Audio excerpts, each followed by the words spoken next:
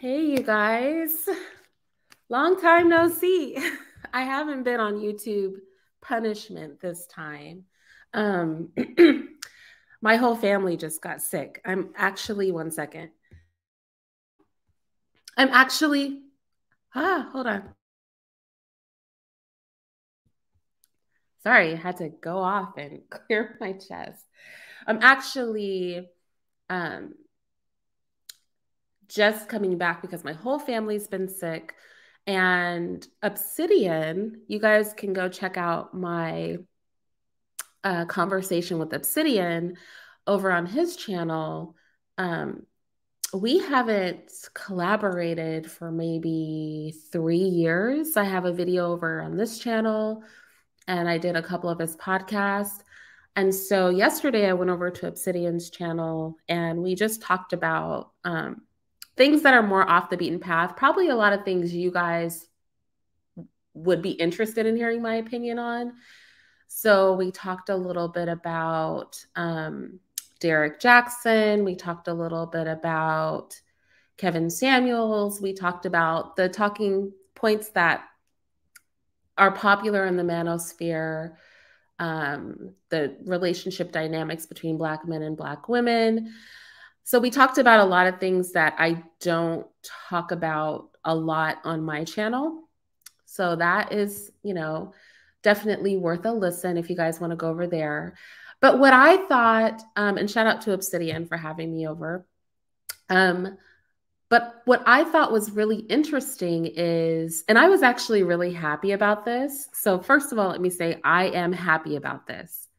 I thought it was interesting that out of all the things that I said in that interview, the two most controversial subjects that people were like bothered by were my assertion that Black people are overwhelmingly poor. I specifically used the word poverty. I said, and I used it in the context of the fact that I think high value mating conversations are a bit silly in a community where everybody is overwhelmingly impoverished.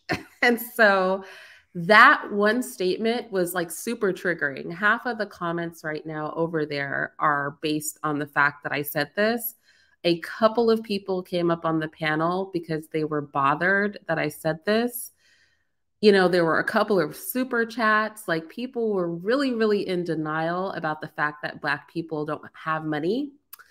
I will talk about specifically what was said, but I just thought that was interesting. And I actually am really happy about that because out of, when we engage the manosphere, the topics that are hot button topics are normally relationship topics. So I was actually really happy, and I am really happy that the hot button topic wasn't about relationships. It was about Black poverty. And that actually is something that I am thrilled about. I am so thrilled that out of all of the conversation, the thing that people really were going back and forth on was, what is the meaning of poverty? Are Black people really poor? I saw one brother say, Black people are overwhelmingly upwardly mobile, and they were using places like Atlanta to prove that point.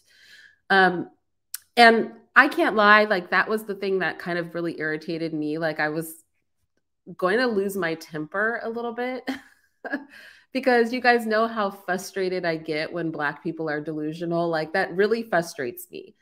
I can talk about any topic, but there are some things that we're really delusional about. And you guys know a big part of my channel, like if you go to my power playlist, a big part of my channel is trying in a loving way to get Black people to face the reality of Blackness, face the reality of some personality types in our community, face the reality of how we may have behaviors that are stereotypical and that do need to be corrected.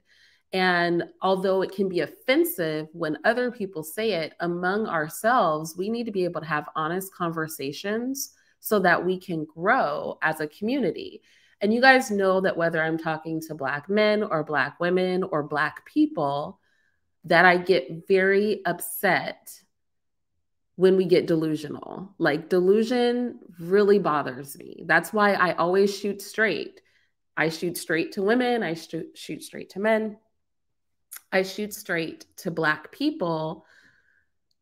And I try not to make excuses. And I also try to hear all points of view. But at the end of the day, reality is reality, no matter who it is, right? And you guys know I kind of stick by that. If you watch my videos, you know that I stick by that. So I am happy that going over into the manosphere, and you know, Obsidian is one of the people that founded the manosphere. So that's deep in the manosphere, that the biggest point of contention. Oh, 1 second, you guys.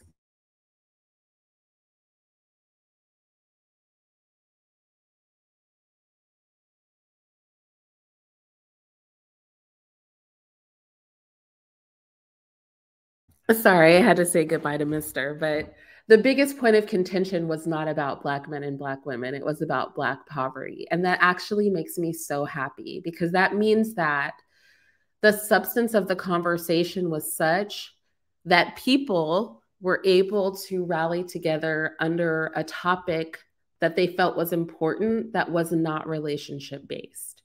So I'm not knocking the disagreement. But you know, I'm about to go in, right? I appreciate the disagreement, but we're going to have a come to Jesus moment about this poorness of Black people. Like, we just really are. We're not, like, there's no chaser with this. In fact, right now, before I get started, I have all of my sources, and y'all, I was up all in Harvard papers. I was all over the census.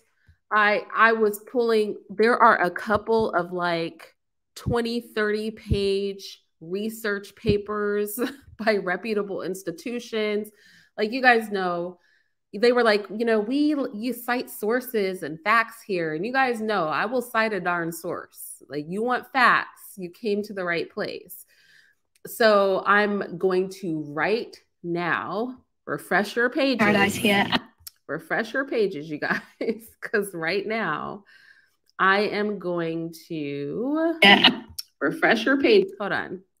I'm going to the edit video part of this, and I am right under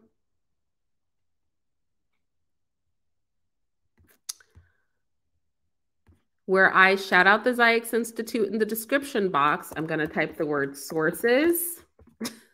And I'm about to copy and paste all my sources, all of them. There's even a book. You know what I'm saying? They're not just links. This wasn't just Google. There's even a book for you to buy. So nobody's going to be able to say that I'm not right. We're just going to accept reality today. That's what we're going to do. We're going to look reality in the face, swallow our pride, and have a come to Jesus moment together. That's what we're going to have to do.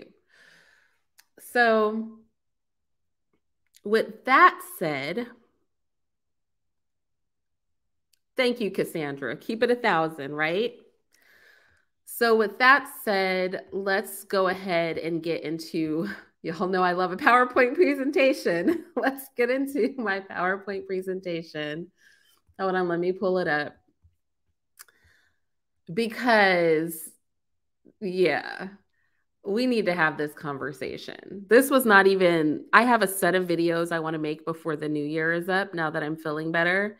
And this was not on my list, but I was highly motivated. I was highly motivated by the tantrums. All right. So I have titled this The Black Wealth Delusion. The Black Wealth Delusion. A peek inside of our collective denial about the reality of Black poverty. There is, I don't I don't know what it is. I don't know.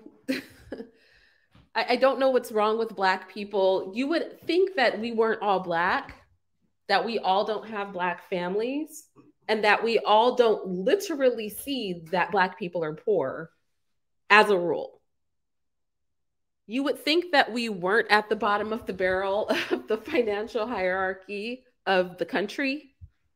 You would think that even if we look outside of America, despite Africa having so many natural resources, that the reality that Black people on the whole are not actually capitalizing on that wealth. You would think that the reality that a small concentration of Black wealth is not being hyper focused on. You would think all of those things were not reality, and that I just pulled it out of my butt that Black people were poor. And I was just saying stuff just to be saying stuff. But I wasn't. So, sorry, I was walking around with you guys. So let's get into it. I want to be able to see my comments too. So let me log in on my other device so that I can see you guys on YouTube, because I want to look at my PowerPoint, but I also want to see you guys and your comments. And I might open up the panel if there is significant pushback on this. All right.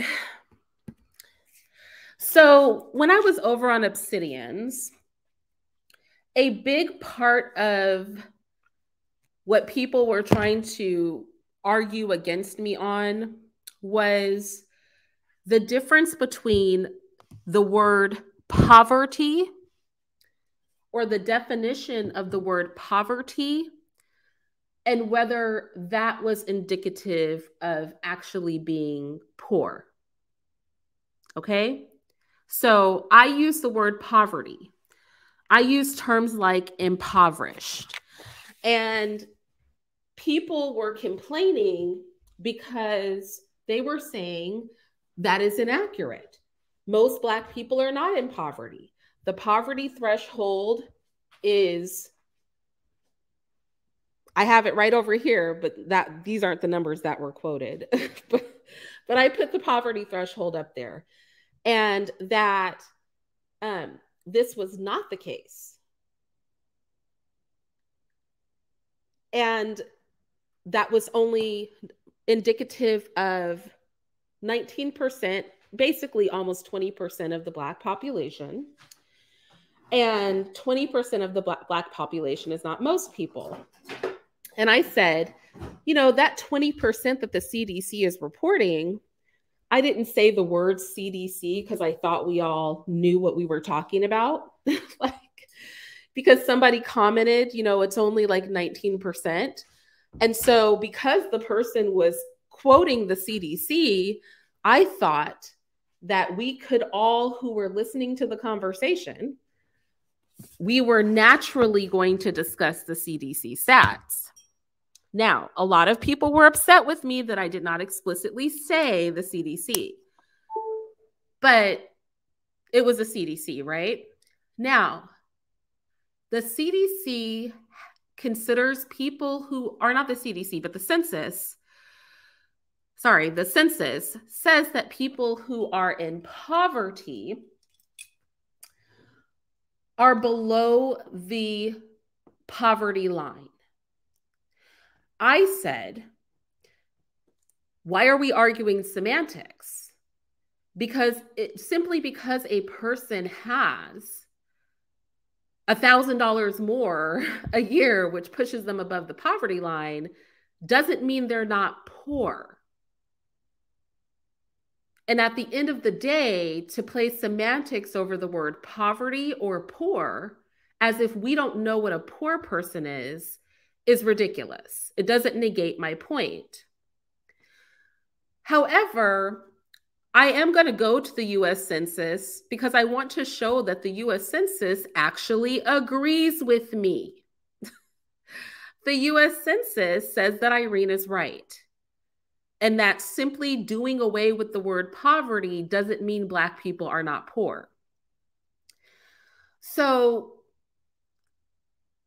first, I want to talk about a small article on money. And the article's titled is, "Are You Poor? How Poverty is Defined." And it says the official metrics and figures don't tell the whole story. Our government's official definition of poverty has very little to do with the day-to-day lived experiences of many Americans, says Jeremy Rosen, director of the Economic Justice at the Shriver Center on Poverty Law in Chicago.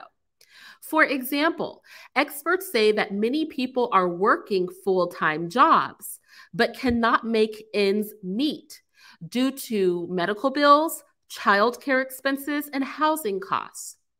I think we hear a narrative about a strong economy with very low unemployment, but what that tends to overlook in most cases is that so many people are technically employed, but are working jobs that just don't allow them to earn enough money to pay for basic necessities. This is a little something we like to call the working poor. And I don't know why everybody's pretending that they've never heard of these things before. Those people may not fall under the poverty line, right? Those people may not fall under the poverty line, but they are poor. Now that I've said that, I'll go back to my presentation in a second. I want to go to the US Census because the US Census acknowledges this. This is the census's website. You see this, census.gov. It says, varying degrees of poverty, thinking beyond poor and not poor. This was written by Ashley Edwards, who is the Poverty Statistics Branch Chief. Now, when I was over in Obsidian's, this uproar and tantrum over the poverty line and how only 20% of Black people are under the poverty line. And I said, yeah, those people are under the poverty line. But there are people who are not under the poverty line that are poor. I know that Black people want to fixate on 20%, but more than 50% of Black people are poor. More than 50%. Almost 60% of Black people in the United States are poor. So we are on the US Census's website where the Poverty Statistics Branch Chief has written an article. She is the Poverty Statistics Branch Chief. Those statistics that everybody wanted to argue about. And she's literally creating an article called Degrees of Poverty, Thinking Beyond Poor and Not Poor. Because the poverty line is a statistic that is used to administer governmental services, to determine how much and what type of public aid people can get. That has nothing to do with who is poor. That's why it's below the poverty line. But that doesn't mean that you're not poor. So it says the concept of poverty is often interpreted as a state of being poor or not poor. However, identifying one population as poor and everyone else as not poor oversimplifies the economic circumstances individuals and families face over the year. Shut the front door. No, do you mean that the Poverty Statistics Branch Chief at the United States Census Bureau agrees with me that simply throwing out the poverty line and then saying, okay, well, they're not under the poverty line, they're not poor, is idiotic? That's not reality? Right? And then she goes on to talk about, you guys can read this article yourself. I'll make sure that I link it. She goes on to talk about how, although the Census Bureau, now mind you, this is the statistics Poverty Statistics Branch Chief goes then to throw their statistics under the bus and says, yo, sure, we have this poverty rate because we need to administer stuff to people under the poverty line. But we also have an income to poverty ratio that paints a clearer picture of degrees of being poor. It is not just as simple as our poverty line. This is what the U.S. Census says about its own statistics. This is what the U.S. Census Poverty Statistics Branch Chief says about her own work on their website. We're back at the U.S. Census again, because I need, before I get back to my PowerPoint, to establish that we're not going to place semantics over who is below the poverty line or not, as if that's evidence that Black people are not poor.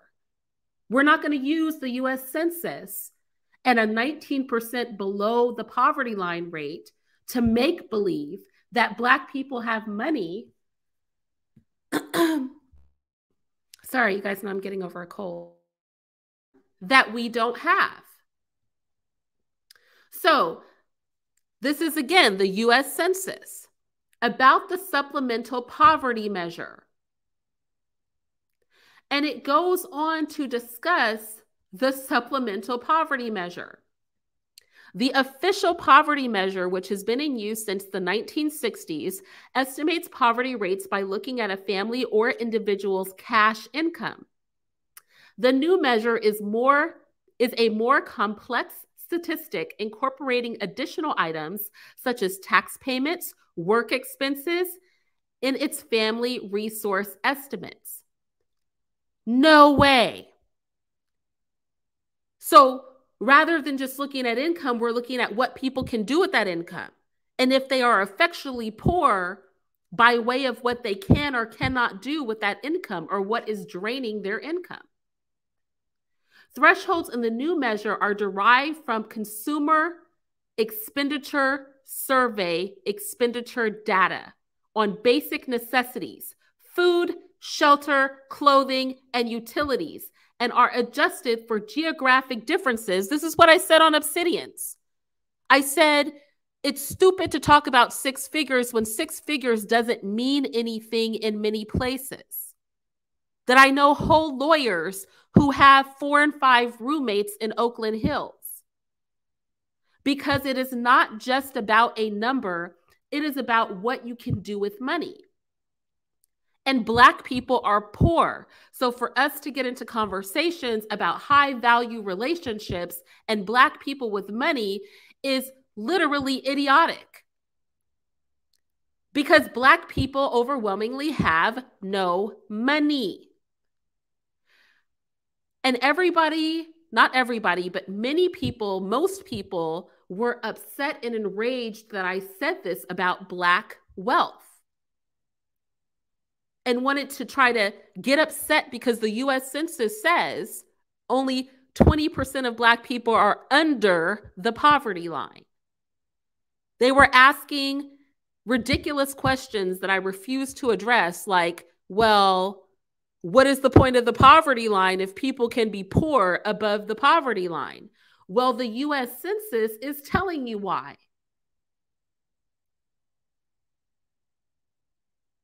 It says, unlike official poverty thresholds, the new thresholds are not intended to assess eligibility for government programs. That's why there's a poverty line, because it creates a line where people can get more public benefits versus people getting less public benefits. It is not a line to determine who is poor. There are poor people who live above the poverty line. Even the U.S. Census acknowledges this. Let's go to yet another U.S. Census report. We're still on the U.S. Census website. How the Census Bureau measures poverty. And it goes on to say, even when we are doing our official measurements of poverty for the sake of administering public aid, we cannot determine everybody's poverty status. There are a number of things that prevent us from even accurately calculating who is below the poverty line, so that there are more people even below, more than that 20%, that 19% who are below the poverty line. But none of that is really relevant because even the US Census Bureau says, hey, there are poor people who are not below the poverty line. We have to consider if people's needs can be met with their income. There are people who may not be below the poverty line, but who are effectually poor. And I say to Black people, that is the Black community. Poor. You're poor, you're poor, you're poor. But let's get into some more stats, because I don't think that we have really had the come to Jesus moment we need to have. I just wanted to get over the argument of semantics, delusional arguing of semantics. You know, people who are delusional, so they want to argue over the definition of poverty rather than facing reality that you are overwhelmingly part of a poor demographic if you're Black. So, collective Black narcissistic delusion. I want to start here because there is, in my opinion, when it comes to this topic, a collective narcissistic delusion among Black people. When I think about paternalism and the historic idea that Black people are proverbial children that need collective parental guidance, discussions like Black wealth cause me concern. A refusal to acknowledge a threatening, uncomfortable, or inconvenient truth is developmentally normal. Being in denial is a developmentally normal trait. However, it is an unconscious defense mechanism of early childhood. That should not be the behavior of an adult. So my question is, what does it mean when a large section of Black people engage in collective denial? According to psychologists, and this is a direct quote, like shock, short-term denial can function as a temporary protection against the full impact of something that is painful or overwhelming. But ongoing denial in adulthood, a defining trait of pathological narcissism, becomes a choice to engage in distortions of reality.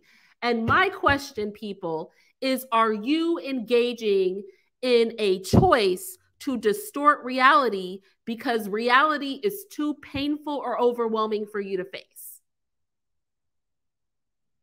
Are you engaging in ongoing denial of the truth because it makes you feel bad to face the truth? Psychologists go on to say, unless a person is experiencing a psychotic break from reality, as can happen with schizophrenia, people with narcissistic personality disorder know the difference between fact and fiction, truth and lies. The people who were arguing me down about if Black people were poor, they know the truth. You people know that Black people are overwhelmingly poor. You're not crazy. But because their personality structure is built around an inflated self-importance, designed to scaffold unstable self-esteem, they hold reality at a distance and filter information to conform to their wishes. The narcissist's denial becomes a kind of self-deception in which accurate perception is ignored and replaced with preferred distortions. Such distortions can range from subtle misrepresentations to unrecognizable alterations of reality. End quote. Frankly, the aforementioned describes the Black community's perception of their wealth, collective progress, and poverty perfectly. Narcissistic delusion. That is what I was up against. And we are going to break down the walls of delusion today. That is what is for sure going to happen.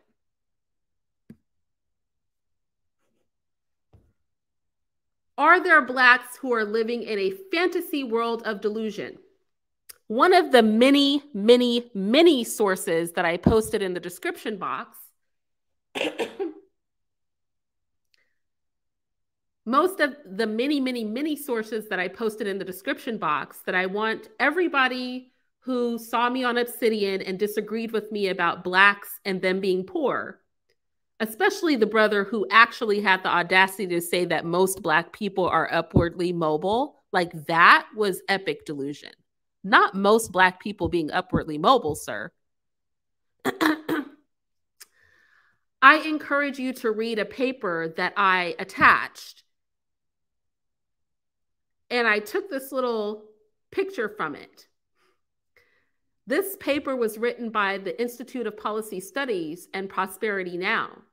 It says if the racial wealth divide is left unaddressed, medium Black household wealth is on a path to hit zero by 2053. Baby, in just over 25 years, they said the average Black household income will be zero. You know what they didn't say? Black people are on a path, an upwardly mobile path. Now explain to me, if Black people aren't poor overwhelmingly, how we are on a path to zero wealth by 2053. I encourage you to go to my description box and actually read the sources, because everybody wants you to cite sources, but very few people actually go and check out the sources. Because reading this paper alone, not to mention all the other sources that I put in the description box, but this paper alone is a reality check. Okay? I think writer and researcher Antonio Moore said it best. I'm going to quote Antonio. You know, a Black man. For a generation of Blacks, celebrity exceptionalism. Wait, before I read this, they were also upset with me for saying that the majority of Black wealth is concentrated in athletes and entertainers. Some people were really pressed. And I kept saying it because I know that athletes and entertainers are making Black people delusional. So I kept repeating that the concentration of Black wealth is athletes and entertainers. But don't worry, baby. I got some real stats to prove that point. But before we get there, I want to go back to quoting a Black man, a researcher and a writer named Antonio Moore. For a generation of Blacks, celebrity exceptionalism and its results have been confused with economic progress, or the lack thereof, that has been achieved by the Black race as a whole since the days of the civil rights movement. This approach has come to create an escape for far too many Black people, one which vision boards on bedroom walls filled with quotes of overcoming odds from wealthy African-American celebrities proves more important than their very own real economic struggles of the moment. Antonio called this phenomenon the decadent veil, where a small group of wealthy Black entertainers are shown repetitively in media and skew the perceptions of Black reality.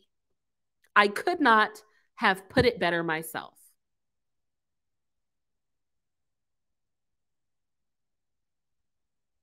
I could not have put this better myself.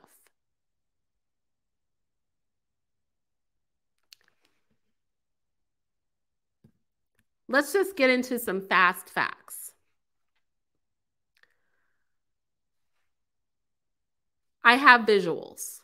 Fast facts. African Americans own almost none of America's land and possess negligible amount of America's wealth.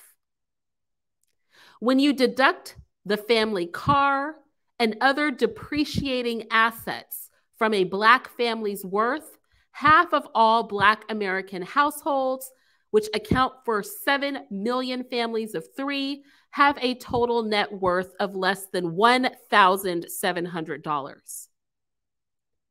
No. How can Black people not be poor if half of all Black households have less than $1,700 of net worth? Explain it to me. Anybody. I would like anybody to explain to me how a group of people where 50% of their families have less than $1,700 of net worth are not poor.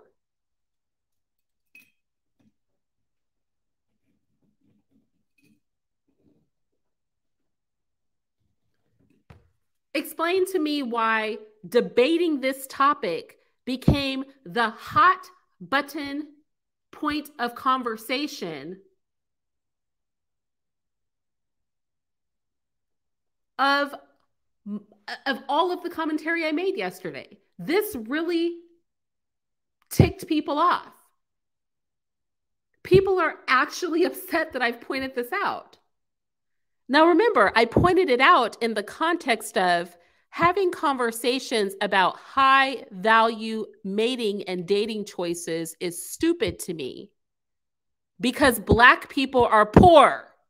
A bunch of poor people getting together to talk about who wants a 6-figure person and who's got 6 figures is idiotic because you don't have 6 figures. You're poor. Half of our households have less than $1,700 of net worth. So it's stupid for us to get together in hordes to discuss rich people problems.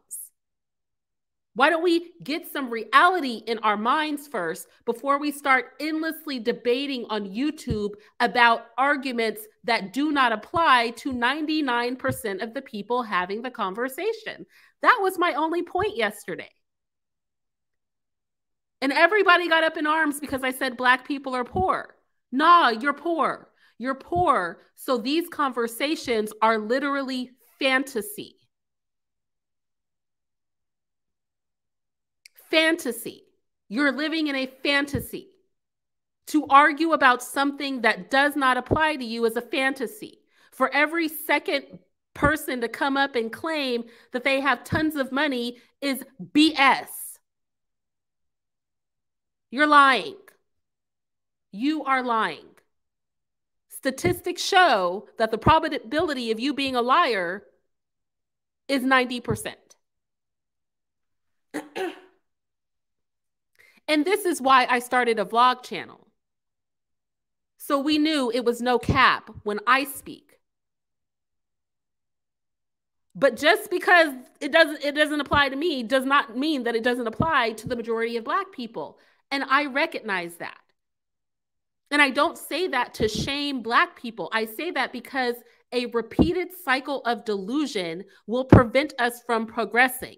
If we refuse to accept reality, it's like the Black father statistics. How many Black people did not grow up with their father? How many Black people do you know that did not have a father in the home? Did not have an active father? We let a sample size of a couple hundred Black men make us avoid the reality that we need to fix our families. That is enraging. We let embarrassment about being poor make us not want to face the reality that we need to do something to improve our socioeconomic state as a people.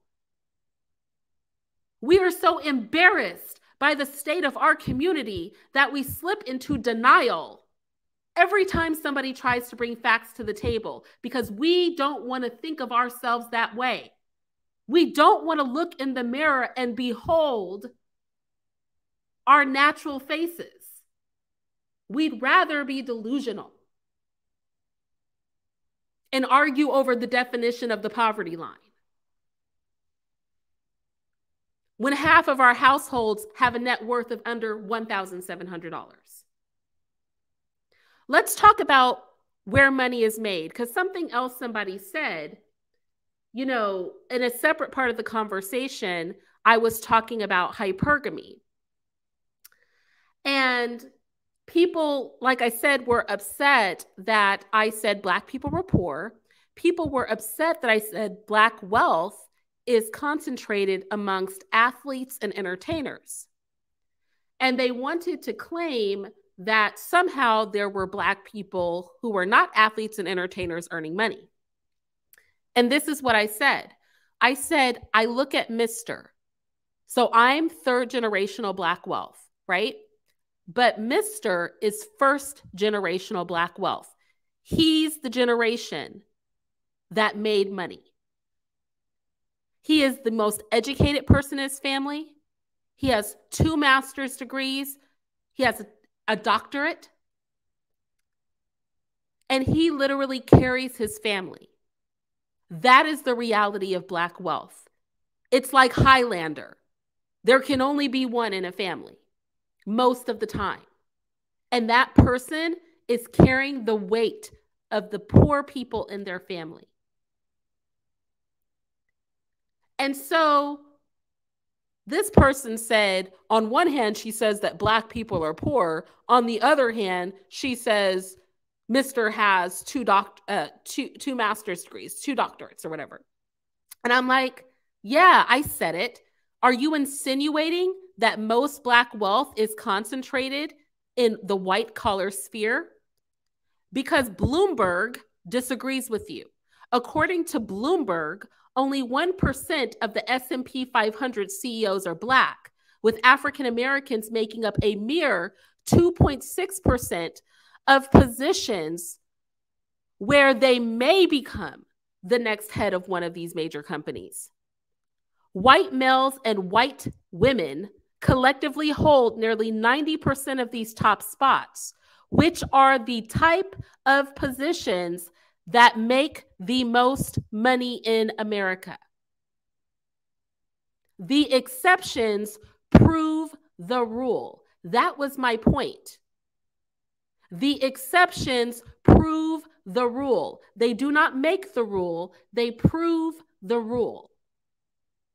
Now, I don't know if it's because I don't speak like I'm writing a text. I don't know if it is because I tend to use longer sentences and actual paragraphs when I talk. But somehow the simplicity of what I was saying was over the heads of a sizable portion of people. I wasn't speaking French. I was speaking English. I meant what I said.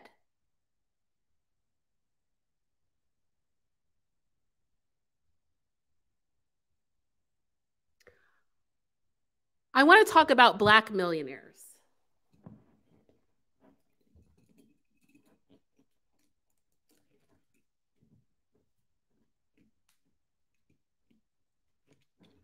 This non-existent, darn near, class of Black millionaires. Oh, we're about to break it down today, baby. We've already established 50% of Black households have a net worth of under $1,700. Now let's go to the other end of the spectrum, the Black millionaires. that people just really believe there are so many of them. I'm about to tell you exactly how many Black millionaires there are. I'm going to tell you who they are, and I'm going to tell you how they made their money so that we can get out of delusion. The survey for consumer finances and Brandy's research showed that even when considering all of the countable assets of Black families, the pinky ring on your finger, the car in your garage, the furniture in your house, even when you consider every single thing a person can count as an asset, less than 1% of Black people have over $1.4 million in net worth. That is in contrast with 10% of white families holding the same amount of wealth. Or in simpler terms, 8 million white homes versus a few 100,000 Black homes. And apparently, all 100,000 of those people are here on YouTube talking about high-value dating. A few 100,000. There are 17 to 18 million Black people in this country. Only a few 100,000 of them live in households that have more than $1.4 million. A few 100,000 out of many, many millions. I want you to really lock that in.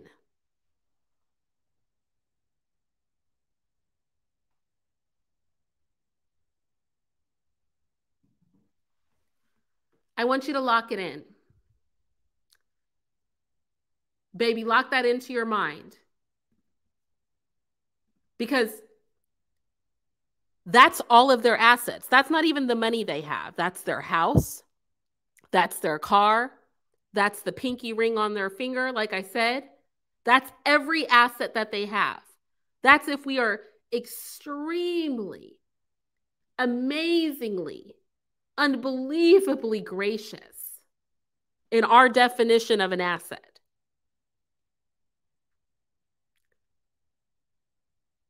That is if we are very, very, very generous in our definition of an asset.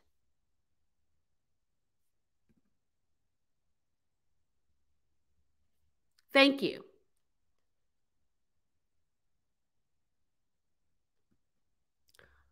Let's move on. Athletes, entertainers, and debt, the Black 1%. Because let's just talk about people who do have a little bit of change. Those people that, so there's only a few 100,000 families out of 17 million who actually have over $1.4 million. If we count everything, including the kitchen sink.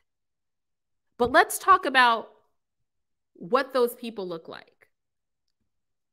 What's really going on with those people? Let's talk about that. So 96.1% of the 1.2 million households in the top 1% are white. A total of about 1,150,000 households with a median net asset worth of $8.3 million. In contrast, Black households of the same demographic make up 1.4%. And get this, 16,800 homes.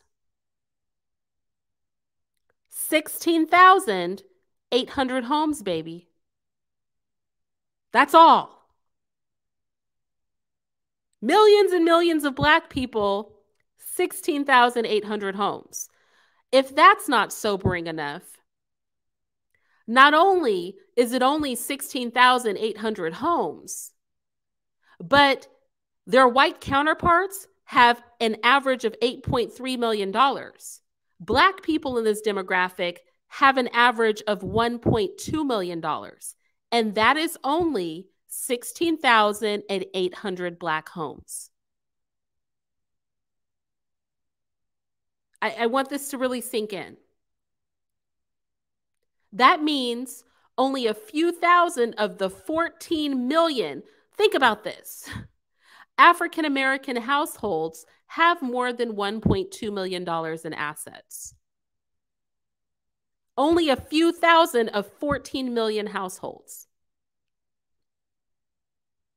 Blacks comprise 14% of the US population, but 1.4% of the top 1% of households.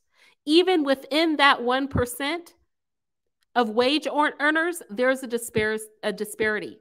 Top earning Black households have a median income of around $900,000, which is 22% less than whites. About 67% of the top earning Black households reported no industry. They aren't white collar workers. They're wealthy people that are drawing their income from investments.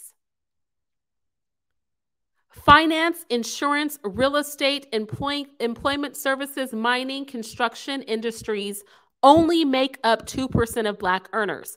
I want you to hear me. Black people in finance, Black people in insurance, Black people in real estate, Black people in employment services, the mining industry, construction industries, they only make up, these are the blue collar wealth, they only make up 2% of Black earners. So who makes up the bulk?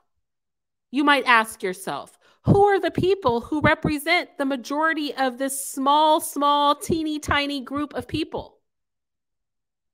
Well, actors and entertainers and sports people, athletes and entertainers. Exactly what I said yesterday.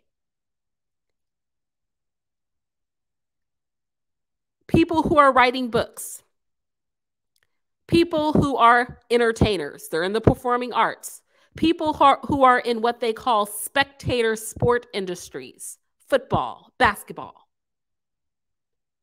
account for almost 40% of the top earners. The top earners, the ones who have big money, not the ones who have 1.2 million, not the ones who have 900,000, but the ones that have multiple millions, tens of millions, hundreds of millions, or billions. So I reiterate that the concentration of Black wealth is held by athletes and entertainers because we're poor. And even those people can't carry us because even among the wealthiest Blacks, they are barely scraping the ceiling. So what about non-millionaires? What about non-millionaires? We've talked about 50% of Black households are only have a net worth of $1,700. We've talked about how it's estimated by 2053 that the median income of the Black family will be zero. In just over 25 years, they anticipate our overwhelming net worth, that median is going to be zero. We've talked about how there are almost no Black households with more than $1.4 million. We've talked about how even in that small percentage, which represents just a few 100,000 families out of 14 million households, the majority of that wealth is concentrated with entertainers and athletes. That only 2% of that wealth can actually be attributed to hardworking folk. And another portion of that wealth is based on investment. So what about all the people in the middle? What about this middle group.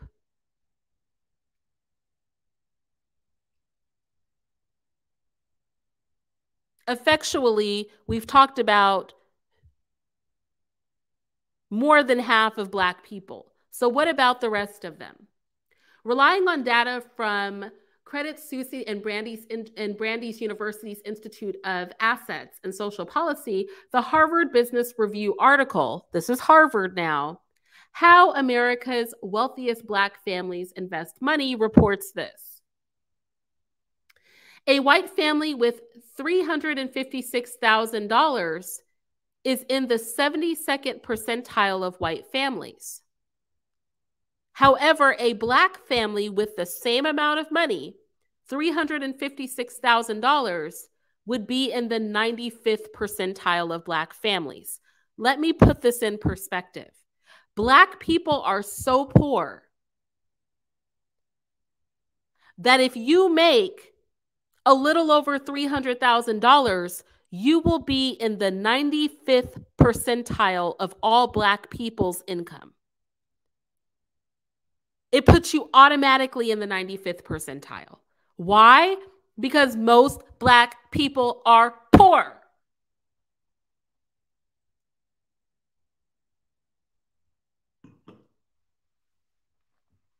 Most Black people are poor.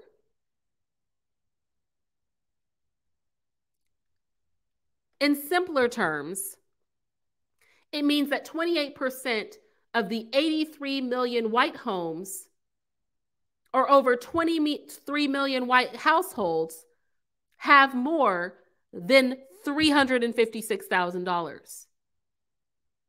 While only 700,000, because y'all know I had to give you an exact number, of the 14 million Black homes, only 700,000 of them have more than $356,000 because Black people are poor.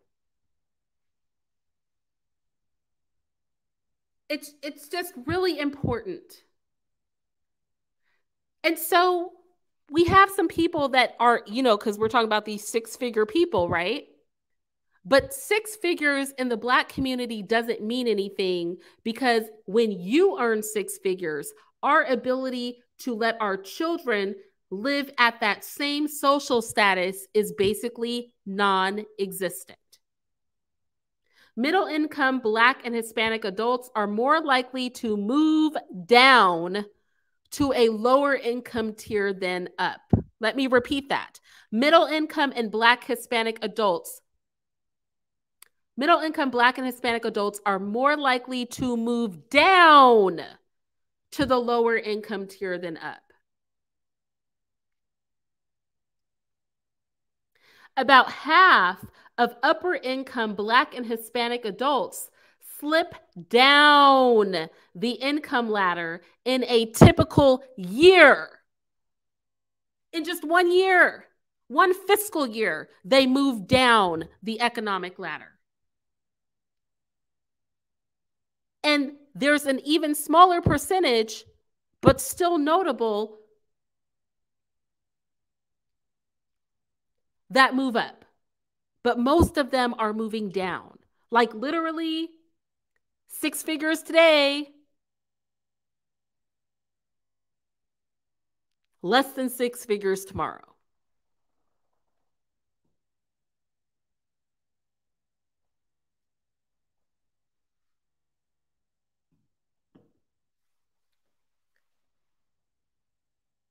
And yes, Mama Kush was saying American poor, not even American Black poor. To be poor in America is for sure not like being poor in a third world country. But we're in America, so we have to talk about American standards. Obviously, America, everybody is better off in America than in a third world country. That goes without saying. My daughters went to Mexico. I didn't show that on my vlog on our little family vacation, but we took the girls to Mexico. They were like, we want to leave. We weren't even in Mexico, y'all. I'm not even kidding. We were not in Mexico for 30 minutes. The girls were horrified and disgusted. They said literally, and I quote, "We want to go back to America." They were shocked and appalled. Christian saw some guy laying on the street and he was a darker skinned Mexican. And Christian goes, "Why are the black people sleeping on the streets?" Because, you know, this Mexican was the same color as him. He was horrified. They don't treat black people well here. My children, we literally bought Takis and got a soda, and then they demanded to come back to America. We spent less than 30 minutes in Mexico. They were not feeling it. So yes, American poverty hits different than the poverty of other countries. You got to love America. Like, you couldn't pay me to leave.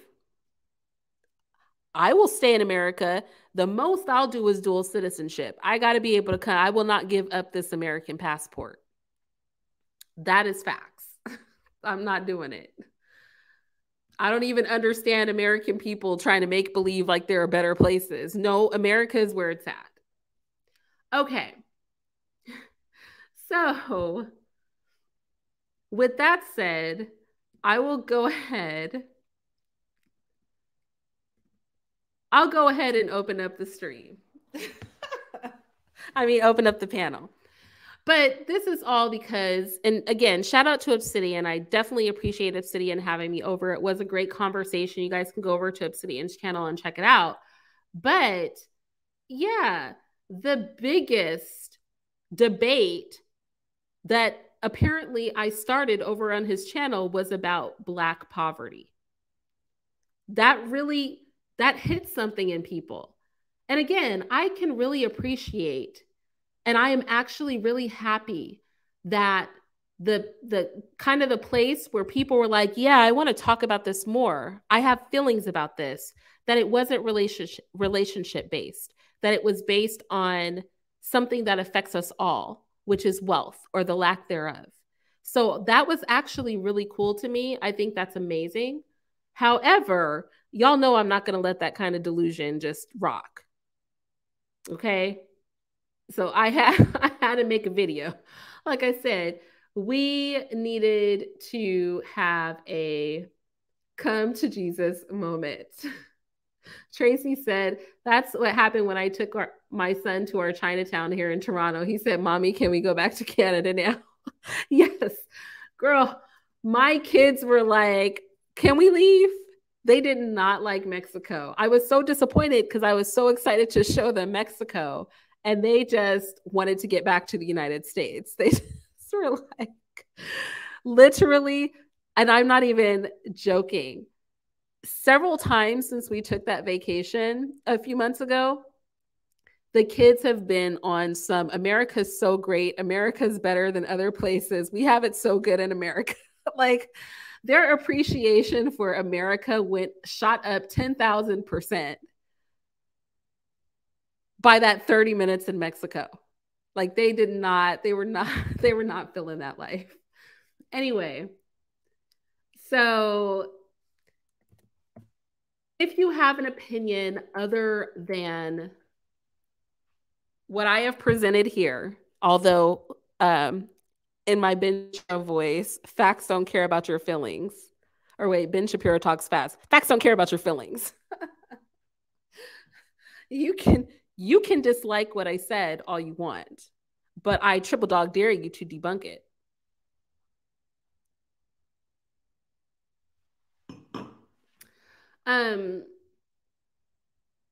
How do they really know if they only spent a half hour in Mexico? They don't. But they weren't willing, just that short period of time, they weren't willing to give it any more consideration. They didn't want to stay. That's just the reality. They didn't want to stay.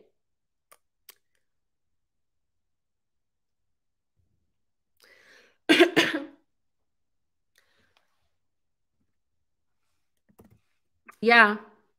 Yeah. I believe it's psychologically damaging to see people like that. I agree with you.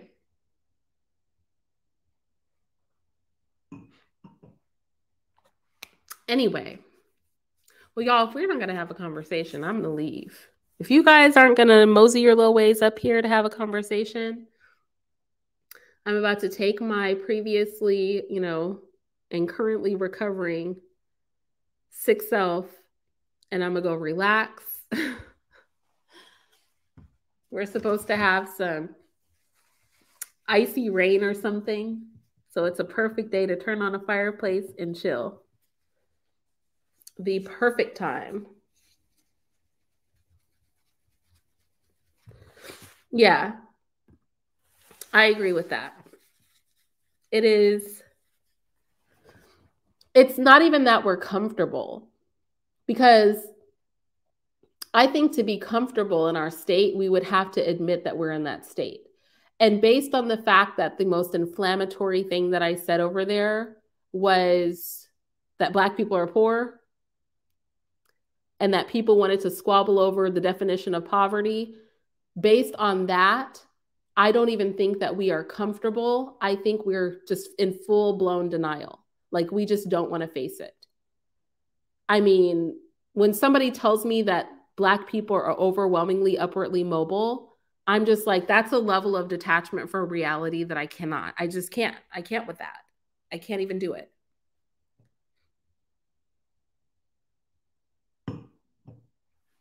I can't do it. Octavia said I would come up, but I don't disagree. You can come up if you agree, Octavia. But I'll give you guys like 2 more minutes, but nobody can come up at the same time. And y'all know I would just go and relax. I'll go relax my mind, and I'll prepare to do the other lives. Because like I said, I have a lot of lives I want to do before the new year. So I can also just work on those. Either they may not be lives, they could be videos, or they could be lives. I'm not sure yet. I'm not sure how I'm going to go for it. Mexico is doing more than most Black countries. Oh, let's not talk about the global state of Black people. Let's not talk about the global state of Black people. I think the second thing I said that bothered people a lot, and maybe I'll make a separate video about that, was about, and this was not a topic I brought up. I was asked to compare the desirability of Black men to the desirability of Black women. And I basically said, that's weird. I'm not going to do that. I'll just say that Black people are the least desired, but Black people are the least respected people in the world. I just think there was a lot of denial. It was like very crabs in a barrel to me, because it's like, y'all know nobody respects us, right? Like, why are we sitting here, the least respected, the least moneyed, with the least amount of power, sitting and debating which one of us is liked more? It's like, y'all, oh my gosh. I couldn't with that. I was like, nobody respects us. We need to tap into that understanding. We aren't respected. No, we're not. We are the least respected. And that's, I called in because I can disagree with one little thing you said. And I was like, okay, that's my door to come in. It's really not big, though. I mean, it's still in alignment with everything that you've said. But I thank you for allowing me on, by the way. Thank you so much. Of course. Thank you. But you said that Black people are, it's more of a denial thing rather than us being comfortable. And I say we are comfortable like this because when I've seen it in my own family, my mother's family is from a small town in Southern Virginia. And to be anything other than a struggle bunny is you trying to be white. And so when you say like, oh, I want to go to college, I want to do this, their response is, oh, you want to be white. And somehow that is negative. And then, being anything but a struggle person is negative.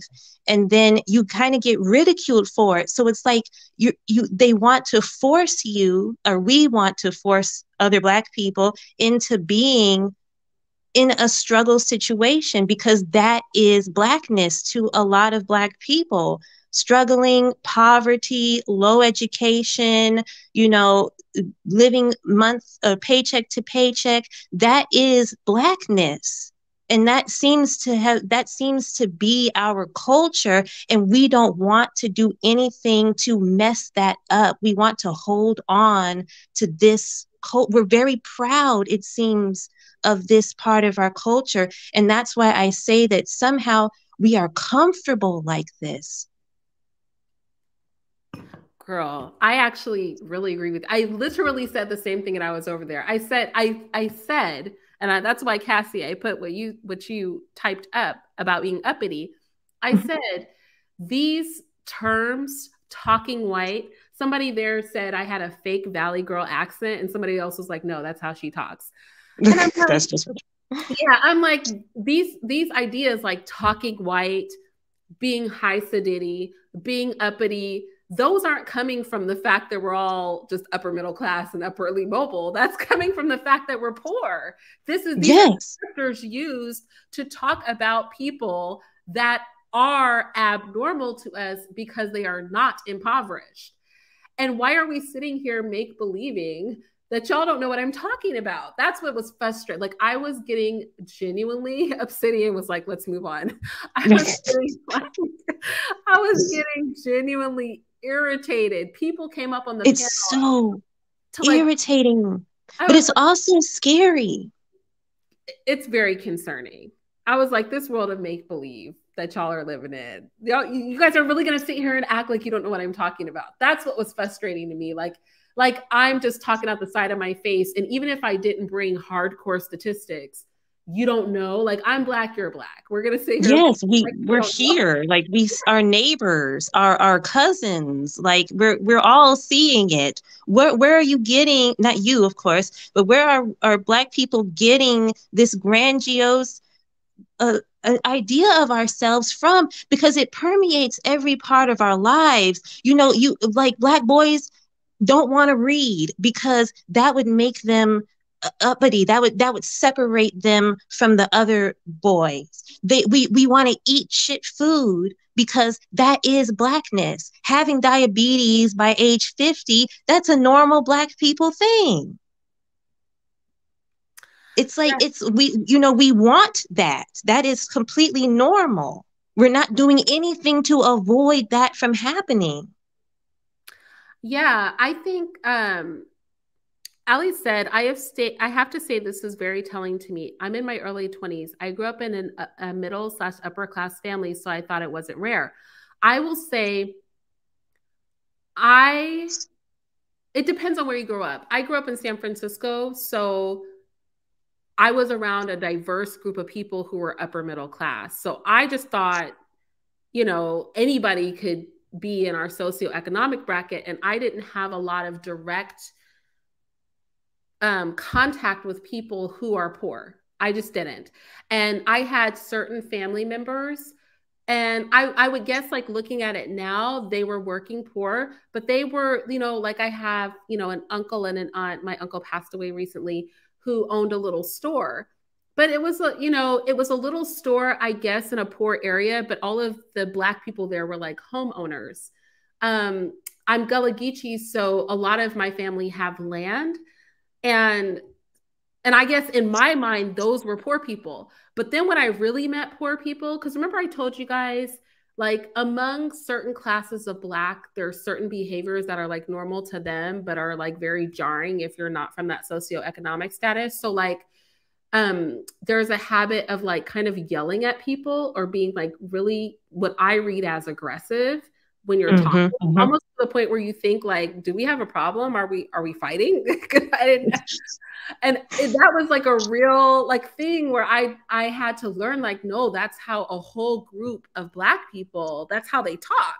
And they're not being aggressive, and they actually get offended if you say that. That's like just the normal mode of communication for them. Where there's I know whole groups of Black people where domestic violence or just violence in general are considered very normal. The first time I heard, a guy, he was from East Oakland, and he was just talking about, this is before like Lake Merritt and all that was gentrified. And he was like, yeah, and he just is gonna, you know, smack her upside the head. And I'm just, and the casual way he discussed like domestic violence, I was just like, this is this is really fascinating. I'm like, you just said that really, I literally said it to him. I said, you just said that like pass the butter. He's like, yeah, it happens all the time. You know, these bitches get out of line. We just, I'm like, oh. Or he was talking about how the police come and we just start running. I'm like, you just run even though you're not doing anything. He's like, yeah, you see the police, you start running. And I was just like, wow, this is freaking fascinating. So I believe you, Allie, that you didn't think it was abnormal. And that's why I was saying yesterday, to move up to social classes, if you're a woman practicing hypergamy, is pretty much the limit of what is reasonable. Because after that, it is a culture shock. Like you're walking into a situation of people who are nothing like you. And it's like a very different thing. But for people to pretend now, you know, in my old age, I know that my family's experience or my experience, like, you know, recently we had a family member die and it took almost 3 years to close that estate out. 3 years to close that estate out. That's not an experience I recognize that most Black people have. We're not doing that. So, you know, I think I recognize that as the reality. That's why I said I don't have a dog in this race, but I'm not going to sit here and make believe like the life I live now, which I'm not a asset wise, maybe, but I don't have just millions upon millions of dollars sitting in my account, but I live a very comfortable life. I recognize that that is abnormal. When we do not just working with the Institute, but you guys know that Mr. works with like Black youth from kindergarten all the way up to college level. And when I engage those young Black people, we are a phenomenon to them. That is a phenomenon. Saying doctor somebody before a Black person's name, that's sometimes the first time they've seen that. So I'm not going to sit here and make believe like it's a commonplace thing. And I don't think it's healthy in our community for a small section of Black people to make believe like they are representative of the whole. I would love it. But before we accept that that's not the truth, we can't improve anything. I just don't know what we're supposed to do at this point. I mean, like you have children, you can teach your children properly. I teach my children properly. My daughter, I only have one child, and we listen to you together sometimes. But I don't know how to help the collective. My cousins have so many children in my generation, and I don't see it being much better for them. And it really, truly worries me. It really does. I'm really worried because our children are going to be adults with these children. I don't see it changing. In fact, I kind of see it getting worse. Like, I don't know if y'all have noticed that our music has gotten significantly more terrible. Yes. I don't like, do we have like are we like, I mean, if the Institute is helping. That is true. Yeah. I'm glad you brought that up because and I might make a separate video about this. Something else that came up is there was a young brother who came up and he was really disheveled. Like, and I'm not coming for him, but he started talking and I was just very distracted by his appearance. And I was also surprised by it, right? So he had like on a baseball cap with like the sticker on and a t-shirt. His face was just really not shaven. His environment didn't look the nicest. And he was talking and I said, you know, I don't necessarily disagree with what you're saying, but like your presentation is like throwing me off, right? And then later on, Obsidian was like, I think we were talking about, he brought up Cynthia, because y'all know I can't go anywhere without somebody bringing up Cynthia. And I was basically like, you know, the truth of the matter, I like Sin. I'm very fond of her. And we agree on some things and we disagree on others. But if people don't like her, like, that's not really my problem. You know what I'm saying? I'm not here to pick who I associate with based on your feelings. But he goes, I can't think of any, you know, Black man that she supports. And I was like, I can think of a Black man she supports. And he was like, who? And I said, Q Butter. right? I said, I think in Mhm. every video she advertises this institute. And I can think of other Black men that she supports. She's like really just action oriented when it comes to Black men. And he said, well, Q Butter kind of looks like this brother over here that you were saying his presentation kind of throws you off. And I was like, yeah, but even Q Butter acknowledges that the way he presents causes people to judge him. The difference between Q and this gentleman is that Q is doing work. Yes. So he is an exception to the rule. He does not prove the rule. He is an exception. He can show up however he wants. I could care less. I know for the past 4 years, going on 5 years, that he has touched the lives of literally hundreds of families, that he puts in work every day. The man doesn't sleep. So it doesn't matter to me what he looks like. I said, but the first words out of his mouth weren't a critique of Black women or a critique of Black men or some BS. The first words out of his mouth to me were, hey, yo, I'm opening up this school. This is my Q Butter impression. Yo, sis, you know, I'm opening up this institute. Do you want to volunteer? And my immediate response was, of course, I'll do anything I can to help. And I respected that as well, because it wasn't on some BS. The thing he had to say to me was, I'm about my purpose. Are you willing to be on purpose too? And of course I got with that.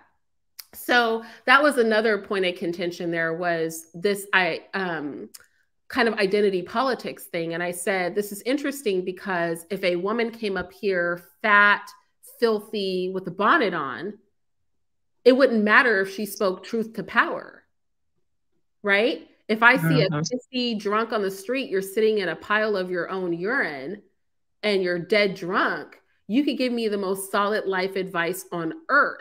For us to pretend that presentation doesn't matter is like, come on now. Like, it does. It does affect how people receive you. And I know that was another place where I noticed like a little bit of cognitive dissonance. Like where like people weren't embracing that. One thing, and I've kind of asked you this before with another subject. It was do Black mothers emasculate their sons? And I called in on that. And I don't think I asked properly, but perhaps because I really trust your judgment, Miss Irene, and even in my own family, there's just not a lot of mental and emotional support for being anything but standard Black, if you will, which is what we're talking about, like this low standard of what Blackness is. And so perhaps, maybe, please, in the future, could you like make some kind of guideline for I have a daughter, but I have cousins that are boys. I really would like some guidance in how to engage them and in how to help them not be what they look like they're going to become. And I'm really worried about them, and I don't know what to say and do for them. And if you could, like, I don't know, like a pamphlet or something, because I need advice. I don't know where to turn to get through to them, especially as a woman too. Like, I'm not a man, they're really macho boys. I don't know what to say to them, but I don't like where they're going. Yeah, that's hard, right? So first I want to go back to, and I'm pretty sure this is what I said the last time, do Black mothers emasculate their sons? Well, not every Black mother, because obviously I can't speak in totality, but I think it's extremely common for single mothers to emasculate little boys. In many ways, right? I think that's why, and I've said this before, and I know this doesn't sit well with a lot of women. A woman should never be left alone to raise a child. And even if she's trying her best, it's just not a good situation. It's something that, and especially a little boy, I think that balance, and I think the same thing goes for men. There are things that women bring to the situation of parenting that are very needed. and there are things that men bring to the situation of parenting that are also essential. And there's a balance that plays out much better if there are two parents in the home of the opposite sex. Yes. Because, you know, women can be so emasculation can look a lot of ways. Women can be overly gentle, Mm-hmm. and kind of wanting that boy to process his emotions and wanting to kind of smooth over and hug and kiss everything away constantly, not wanting any aggressiveness, things like that. And I think they can also, in the way that they speak, just be blatantly disrespectful without understanding that that boy has to grow up to be a man. And so if you are constantly speaking to him, I don't want to say in an authoritative way because you're like a parent, but Right. in a way that is demeaning, that's not enhancing what needs to blossom into his manhood, that can be very emasculating. And men will normally step in, like, stop babying that boy, right? Or, you know, don't cry, or, you Men. know, they'll rough handle them more. Do you know what I mean? And I have a problem with that. Like, sometimes I'm looking like, oh my gosh, this is kind of harsh. You know what I mean? Or, you know, I'm clutching my pearls because I think something is too rough. But that interaction with manhood is what they need, right? Yes, yes. But we don't have a lot of the real manhood, and that's where I'm, you Mm-hmm. know, we're at a loss. Yeah. And I mean, that's why I think it's so important to find. I'm sorry, I'm just getting over a cold. Oh yes, me too. Everybody is these days.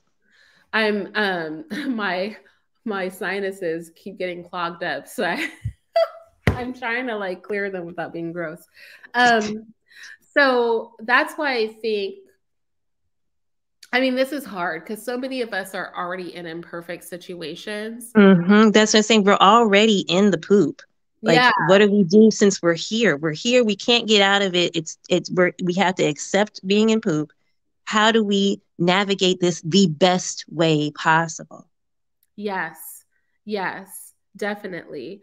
Um, right. And that becomes so difficult because I would say it's always important, if you can, to work it out with the child's father. Um, Mm, and then I would say I would encourage women to get married, right? Get married so that there's a male presence always there. And if you can't do that, then try to have a good relationship with the child's father so that that boy can have that influence.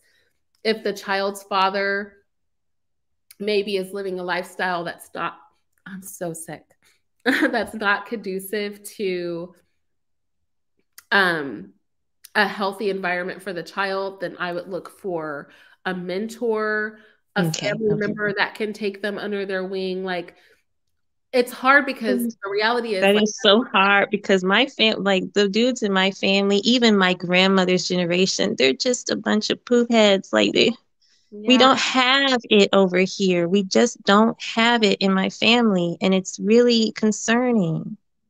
yeah, that's the thing too. That's why sometimes we have to look like outside of our families Mm, mm, and like just link up with brothers that are doing good work. And I think as women, we have to be open with that too, because like Mr. has his whole mentoring organization, and that really does mean that he spends a yes. lot of time with single mothers, right? And if I Ooh, were horribly insecure, you know, I would like not like that. Like, to mentor, that mentor has to engage the child, but also has to engage the child's family. And a lot of times, if you're Black, that's going to be a mom. So as women, we have to obviously respect boundaries with other women, but we also have to, as the woman in the relationship of a man who wants to take Black boys under his wing, we have to leave that door open, and we have to recognize, like, if the your greater good, the right, greater your good. significant other, if your husband is everything that he ought to be, everything you signed up for, then you know where his heart is, and you have to embrace those sisters, you have to embrace their babies, you know. Hmm. So, you know, that's where we start looking like outside of our maybe familial circle, if we don't have that Black male leadership there, and then trying to get our sons linked up with Black men that are leaders. So, that could be finding, I know a lot of professors will be able and will like often embrace, there are Black student unions. So getting your child involved in a Black student union, that will normally help them link with a lot of brothers that are putting in good work in the community. And then from there, just make sure you're networking with those adults to find out who you can link with to have a safe place for your child. And then in all of these things, always looking out for the protection of your children, because where there's a woman who's vulnerable and looking for help for that little boy, there's a predator, right? So there's like that balance of seeking help, but also not just kind of taking the reins off of your child and trusting them with anybody, because that could also lead to harm. That becomes such a difficult situation. But I would also say then raising those boys, those sons and daughters that you have, to have a family-oriented mindset, so that the buck stops with us, the buck stops with you, right? That they know this is not the life that you want. You keep your family together. You stay chaste until you find somebody that you want to reproduce with, that you want to marry, and just raising our children like better values as well, so that we don't have to generationally have to help people navigate in mass like these difficult situations. But yeah, that's really, really difficult. Thank you, Real Deal Financial. But yeah, thank you. Yeah, that's like a really difficult one. It really is. It's quite heartbreaking, really. And the years go by, because they're about my daughter's age. My daughter is 8, and as they get older, especially the oldest one, he's become very aggressive, very defensive for very little things. And Boy Scouts too, right? I don't trust Boy Scouts because there's a lot of homosexuality and perversion going on. So that's not a vibe for me. But yeah, some of that is like the natural part of just like growing as a young boy too, right? Because like, say, for example, for girls, the being emotional, the kind of being cutty, the kind of testing boundaries, like in a feminine way, that is something that I'm experiencing like with my daughters, and then like just kind of working with them and talking them through like that womanhood, like that transition into womanhood. And I think boys go through like the same thing. And there are for sure things that happen like to the male body, hormonal changes that they have and things like that. And I don't know what that's like. You're just not going to get it. Like, I don't know it. I don't know. Through that, right? The way that I approach it is obviously not going to be coming from a place of any true understanding. So right. Like, I don't get it. Yeah. And some of those attitudes, like the way that men handle attitudes like that, is like I've actually seen men kind of like get up on like a teenage boy or like an adolescent boy, like, who do you think you're talking to, like that and stuff like that. And I'm like, oh my gosh, right? But a lot of times what I hear from men is they have to learn what it's like when you move like that, how men deal with that, right? So they are approaching them with like, I'm also establishing a hierarchy of manhood and I'm showing you how to do this. Also, women, we demonstrate a lot of emotionality, which is not a negative thing. Like, emotions are our superpower and our Achilles heel as women. But without a man, because a lot of times, like with my little one, because you guys know I only have one boy left in the household now, which is my youngest, he'll like behave in certain ways because he's stuck here most of the day with me and 2 other girls. And what I will say to him is, when I see him kind of mimicking like hyper emotional behavior, I'll always go, do you ever see your big brother acting that way? Or do you ever see, Mr. acting that way? And I'm like, yeah, that's because men and women are different. And like men, they don't like women. And I'll literally say it. I'll like, women, we'll yell and like get emotional, like slam doors and stuff. I'm like, but men don't really do that, right? So don't copy us. Like, go to the men and ask them how they handle their anger and stuff. But without, right. But without a man there to demonstrate how men emote versus how women emote, and without that comparison live every day in the house, without you ticking off your husband, right? And him sitting there and watching how he basically dismisses you or doesn't even respond, then he, as a young man, never learns the skills. And what ends up happening is you have little boys that are, or young men, right? And little boys that are emoting and reacting like women, but it hits different when it's a boy. Yes. We're saying, like, oh my gosh. When he punches a hole in the wall, because no girl would really do that, right? But he'll be frustrated and throw something across the room, break his remote, or punch a hole in the wall. We're like, oh my gosh, he punched a hole in the wall. This is crazy. But because he's emoting like a woman, but he's really a little blossoming man. And so it hits so much different. So that's why you got to get a man involved. You need a man there. Yeah. You need That's what it is. Yeah, I feel I'm not going to get through to them. I appreciate that. That's what I need. I need to, not for myself. I'm not dating or anything, but I need to find them a man. Yes. Okay. I appreciate that. I appreciate that very much. And I'm gonna let you go. I've used up enough of your time, but thank you so much. I appreciate that very, very much. No, I love that you came up. Thank you. Yeah. Bye-bye, everyone. Hi, Octavia.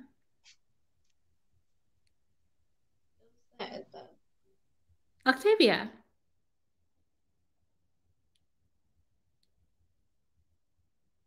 Can you guys hear Octavia? Is it just I can't hear her. Octavia? Oh no, I can't hear you, Octavia. If you are talking, I cannot hear you. I'm gonna remove you and let you come back in. I'm gonna have to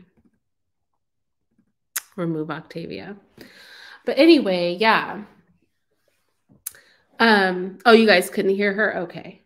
Yeah, I couldn't hear her either. I'll give her a second to come back up. And if anybody else wants to come up, otherwise I'm gonna shake the spot. I'll just wait a couple minutes, and then if y'all are done talking, I am done talking as well. But I hope that this live stream, you guys know I tend to get really frustrated when I'm in a conversation and I feel like, how can I put this?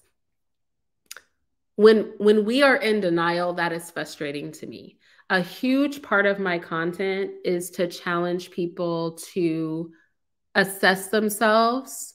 Like, I had that video, Slave, I Found You, and I start talking about the mentality of a slave, and then I challenge people to ask themselves, based on what slaves say about themselves, what these enslaved people said about themselves, are you exhibiting some of these behaviors? Are these common behaviors that are still prominent in our society? And, I've done some pretty salacious things, like pulled up old racist memorabilia and been like, is there any truth to this racist memorabilia? So can we have that conversation? I've had hard conversations with women. We had that young mixed woman who everybody came for when she basically was uplifting her hair type. And then, I was like, let's have a hard conversation about the fact that we uplift that hair type, but then we have a problem when that person is uplifting the very thing that we covet. When I talked to men and I made that video, Male Hypocrisy, yes, it's your fault. And the men came up fully acknowledging their hypocrisy, but also trying to make it make sense at the same time.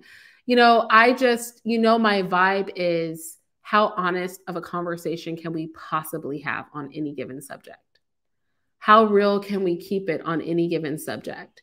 And I challenge myself and I challenge you guys to just keep it 1,000. Like, the truth is very uncomfortable sometimes, but that doesn't mean that we duck and dodge the truth or we get hostile every time somebody says something that challenges our ability. Because in the Black community, pride is like a really big thing, and image is a big thing. And anything that wounds our pride or affects our self-image, we are resistant to.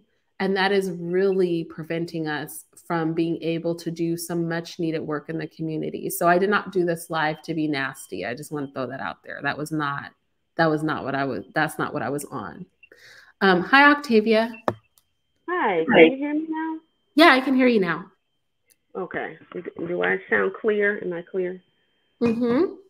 All right. Thank you. Thank you. So I wanted to respond to the young woman that was up here previously. I raised my son as a single mother.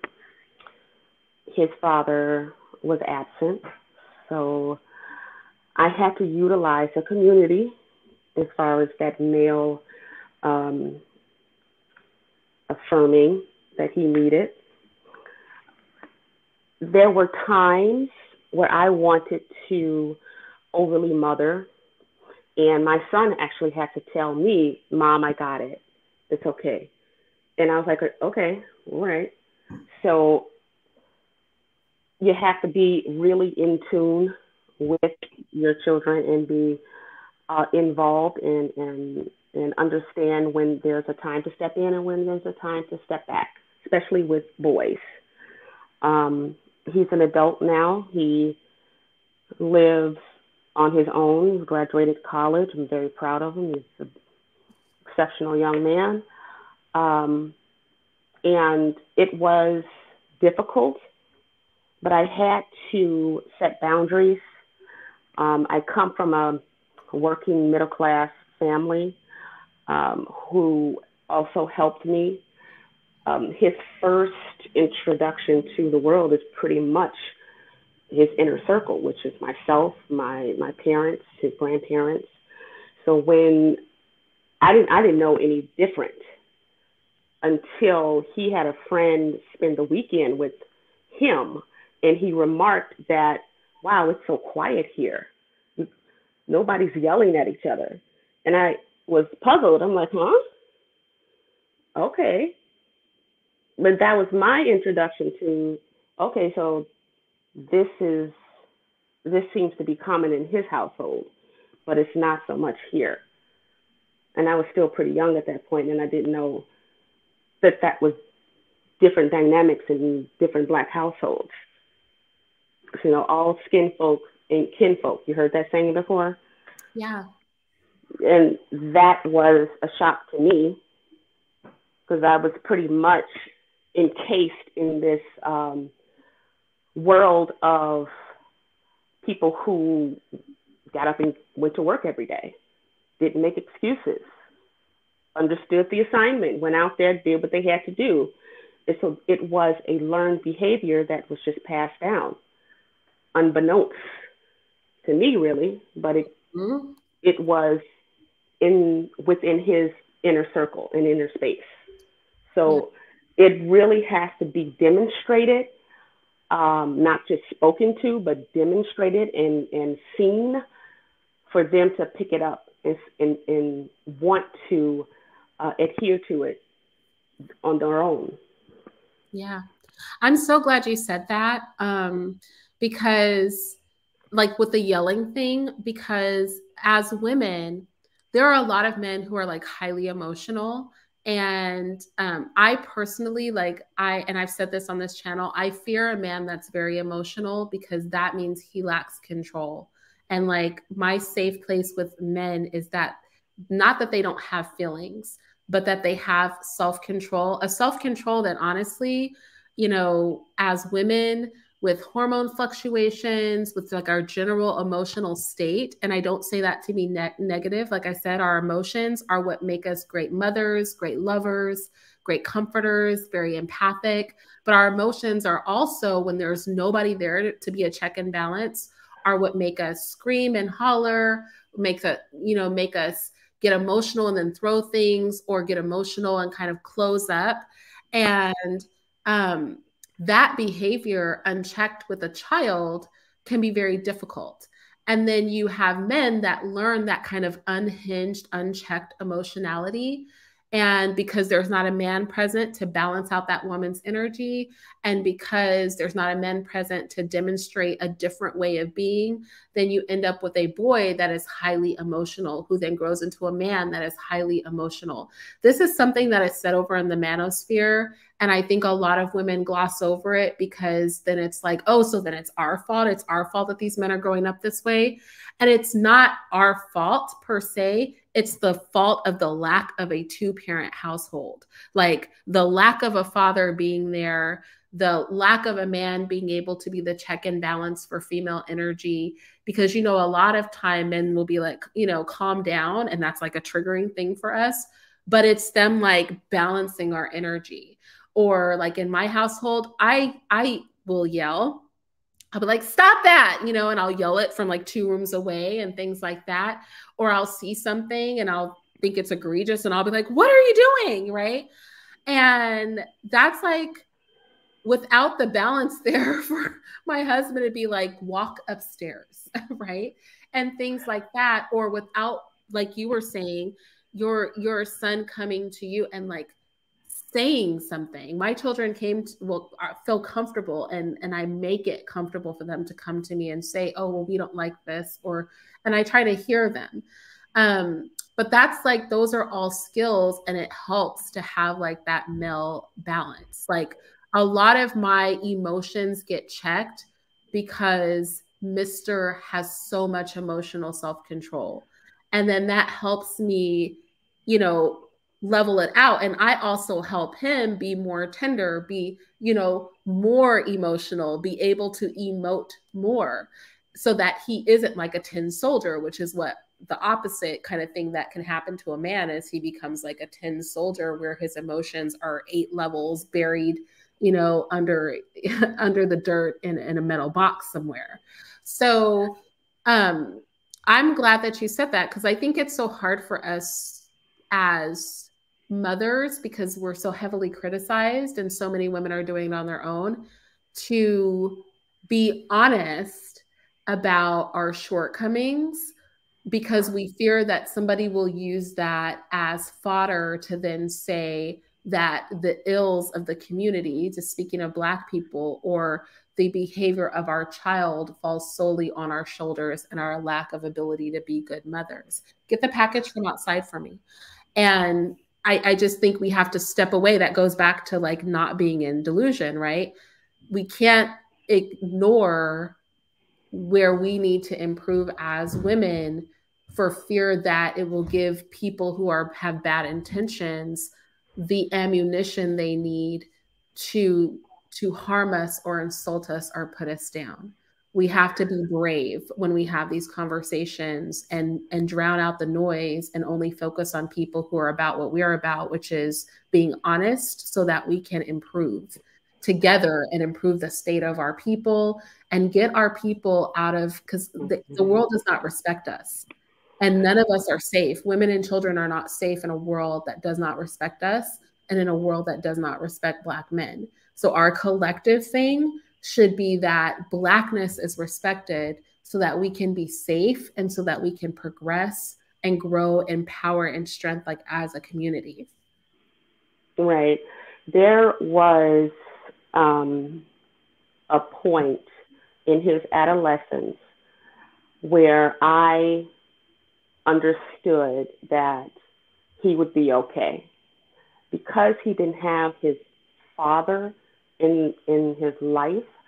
I said I had to utilize the community, my male relatives, to step in.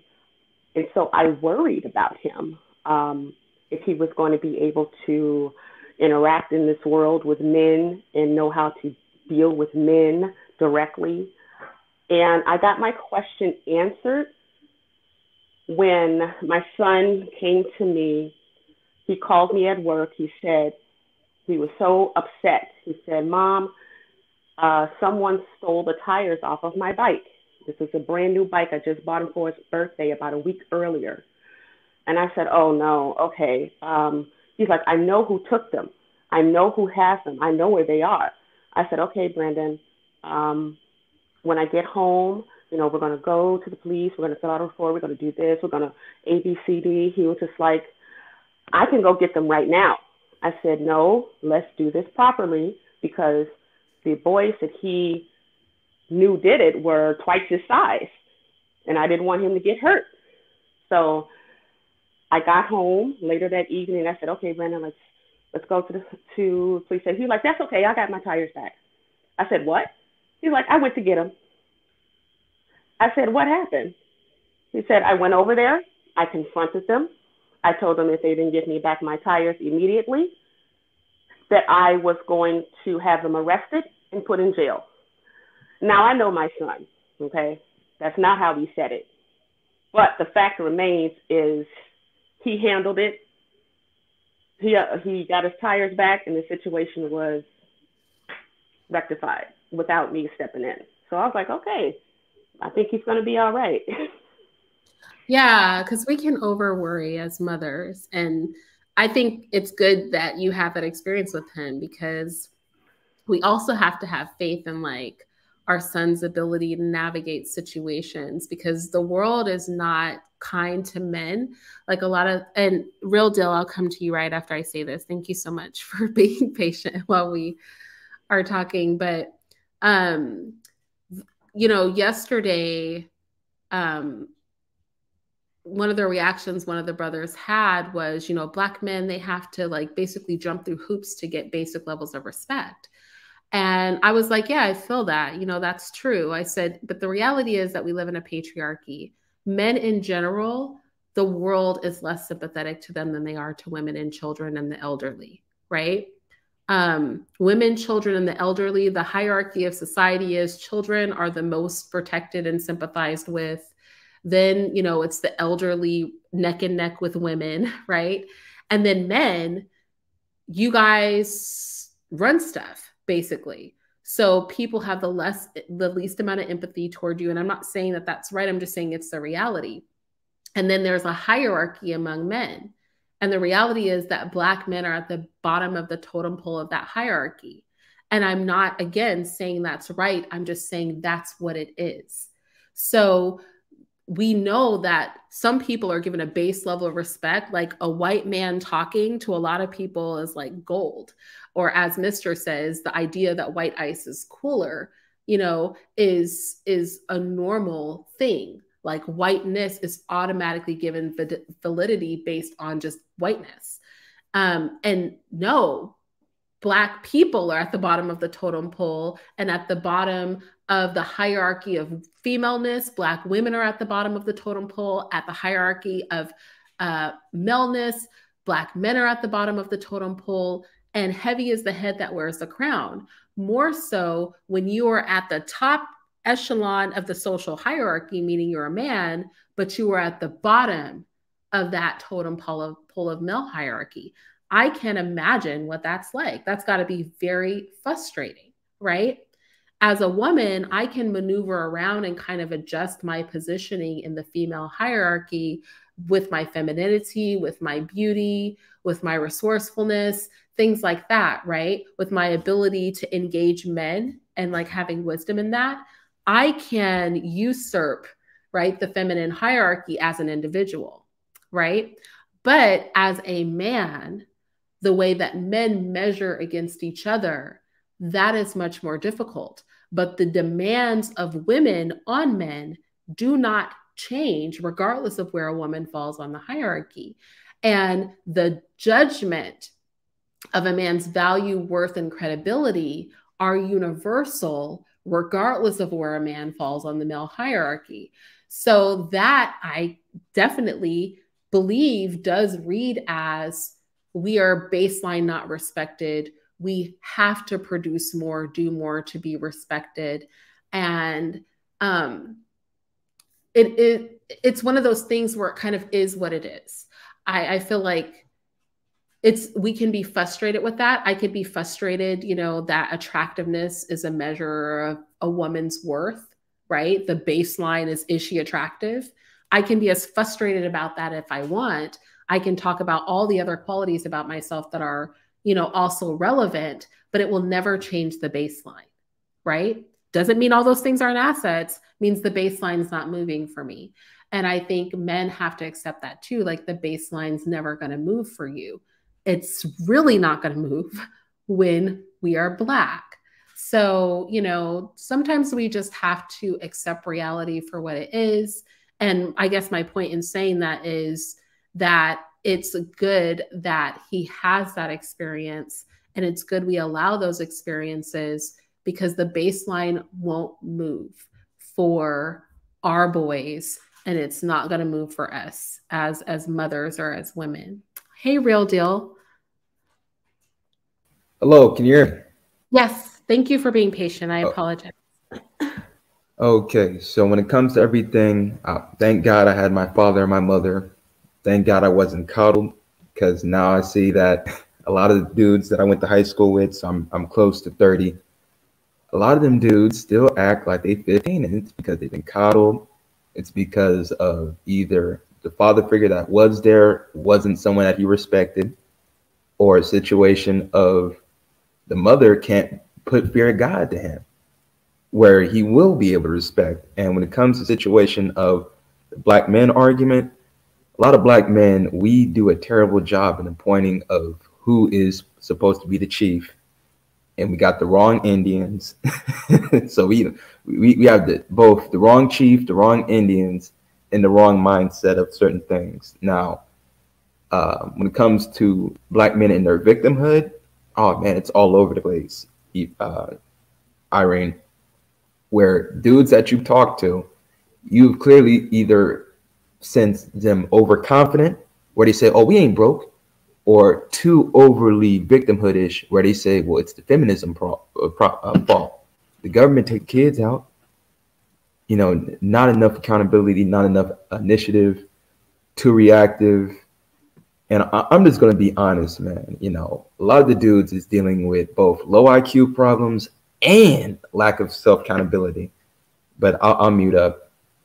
So I'm not pulling any punches, because I'm a realtor, help people get their credit repair, help dudes do all this stuff. But sitting with maybe 7 out of 10 Black men, it's going to be disappointing.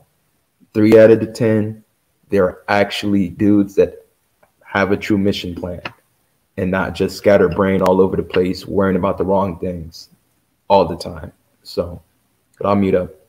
Yeah, it's interesting you say that, because I told you guys I had an ongoing discussion with a patron of mine for a couple of years. And some of the stuff he said as a Black man, like, it was hard for me to accept. He kind of was saying the same thing you said, which is, if I sit down with other Black men, because we were like, what really stuck out to me was like the Black power structure, and this idea that I'm like, for myself as a Black woman, and for Black women in general, regardless of who you choose to marry or reproduce with, it is a benefit to Black women and children for Black men to be respected, right? And even feared to some degree, to have power. Because right, wrong, or indifferent, when the men of a community are respected, that protection and that elevation automatically transfers to the women and children in the community. Same way, if a man is not respected, that disrespect and that lack of safety then is translated to the women and children in the community. So I really push for Black men to establish a place that demands respect and harnesses power and build infrastructure, because I recognize that my Black skin is going to allow me to benefit from their social progress as a collective, right? Now, the brother that I was talking to, man, I really want to share our conversations. I got to get up with him and ask him, if I block out his name, is it okay? Because you have to read it to believe it. He was saying he did not want Black men to have power, that he absolutely didn't feel safe with the idea. He essentially did not feel that Black men, just as a collective, had the sense or, you know, the purpose of responsibility to do that, that he would actually be in more danger as a Black man if Black men had power. Now, this is a financially accomplished, intelligent Black man. And to hear a Black man push back against me about Black male leadership, that was very difficult for me to accept. I never saw that coming. And I appreciated his honesty, but it's not much different about what you're saying, which is I have myself together, but I know that if I sit down with my peers, that's not the overwhelming majority. And I have to say the same thing about Black women. And I said this yesterday when I was on Obsidians. I said the majority of Black men and the majority of Black women are not worth-ish.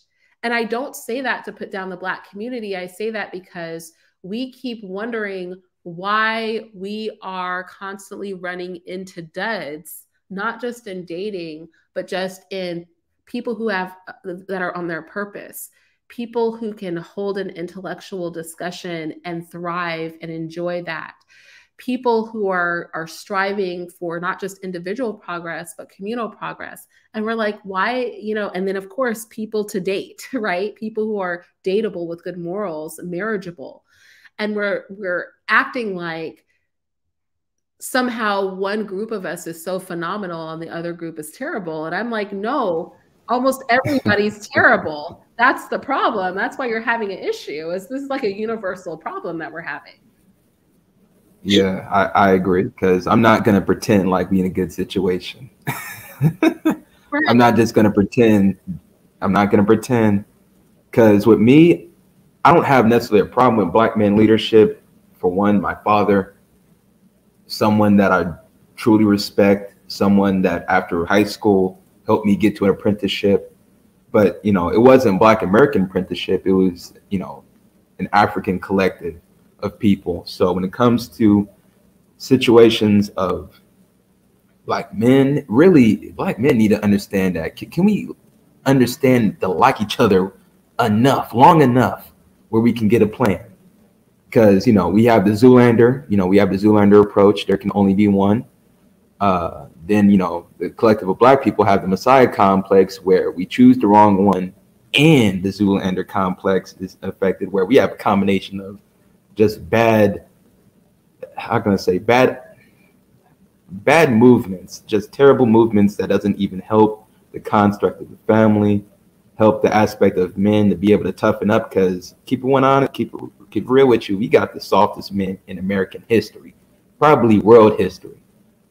And that's not just pertaining to Black men, that's pertaining to white, Black, Hispanic, Asian, like men in general has tended to be very soft, where if something really big happens, you know, we're in a tough spot. But to the point, I don't have no problem with Black man leadership, as long as the leadership is very, how can I say, cordial, strategic. And, you know, I've done business with Black women that was the head of the league, you know, construction owners. And they said the same thing, that, you know, we try to get Black men and Black women on the job, but we can't seem to get enough initiatives, enough enrollments on that. So I can't blame white people all day. I choose not to blame white people all day. I choose not to blame any other group. I don't blame Black women for nothing. We got to go back to the Black men, man, because we are the de facto leaders. The de facto leaders. And one thing, you know, blaming Black women, you know, a lot of Black women is saying that, well, we looking up to you. How are we getting blamed? We looking up to you. And if we see you trying to be a rapper, trying to be the celebrity, trying to be seen, trying to be the next trap star, scamming, whatever you're doing, then, you know, what else is there to look for? But I'm done. You know what? The de facto leaders. I was really wanting to make a separate live about this. When I was over on Obsidians, we were talking about Black male protection. And I think I was talking over the heads of the audience, like really over their head, because I kept repeating the same thing over and over, but like it wasn't clicking. I was like, the Black community, our way of thinking is so small and peonic. And I'm not saying that as an insult, I'm saying that as a fact. By peonic, I mean like a peon, right? So we don't think from a leadership standpoint, we think from a peonic standpoint, a peon's standpoint. That's old school. Peon. I haven't heard that since the 80s. So in this peonic mentality, right? When we talk about protection, we're thinking like, you know, I as an individual, am I going to protect this person as an individual? And I was trying to really get them to understand that protection is a two-pronged thing. Protection, for example, our military, our police force, they do their job not because all Americans are people that they like, right? The government has a police force and the government has a military, not because of the flawless nature of Americans, right? There are pedophiles in America. There are killers in America. You know, there are domestic terrorists in America. There are all kinds of people in America. But the military, if somebody attacks America, defends the United States, not because of the goodness of the American people, but because a show of power, when you control something, when you're staking your claim, like as men, and you're like, this is mine, this is my domain, is that I'm protecting this. And it's not even about you. It's about me. It's about the fact that I'm going to make it clear that, pardon my French, you don't fuck with me. You don't fuck with me. You don't fuck with what I got going on. That's what we're not doing, right? And then within that structure, I might have people I'm unhappy with, but my authority and overarching protection provides me with power to then engage in chastisement, aka the police force, of individuals who are disrupting the order of what is mine. And so protection in one regard is a separate thing when we're talking community, when we're talking nation building, when we're talking not being a peon, right? When we're talking about operating in power, protection is a thing that establishes power. It is not about the goodness of the people you're protecting. It's about the establishment, the protection of your power, the establishment and protection of what is yours, what you have control over, that you have dominance. And then the second level of protection is the stuff that we're always talking about on Black YouTube, which is, can Sassy Mouth get me to punch somebody in the face on her behalf? Is the unruly woman going to get protection from XYZ?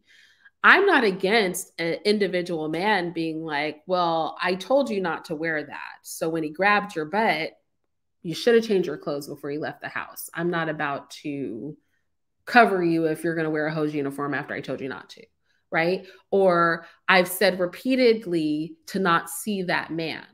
If he popped you in the face, I could beat him down, but because you keep defying me and going to see him, you go ahead and you just suck up that busted lip. That is a peonic level of protection. And I was trying to get them to understand, like, manhood, our community is not respected, and Black men are not respected. When we talk about the violation of women, this goes back to the slave narrative that I was giving when they were talking about the patty rollers. It was by Lewis Clark, not the explorer, but the enslaved man who spoke in an abolitionist meeting. And he was speaking about the patty rollers. And he was saying, and this is a direct quote, he said, a slave can't be a man. And I built a whole live around his speech that he gave at that abolitionist meeting. And I read what he said, right, about Black manhood. And he said a slave cannot be a man. And he used the example of the blatant violation of women to show that man that you are not a man in your face. When I know that this is your woman, I will violate her and you will sit back and you will watch it. And he talked about how those patty rollers did, how they intentionally targeted homes where they knew women were engaging Black men, Black women and Black men. And they violated the women in front of the men to reestablish their dominance over those men. It was men violating women and violating children to show dominance over other men.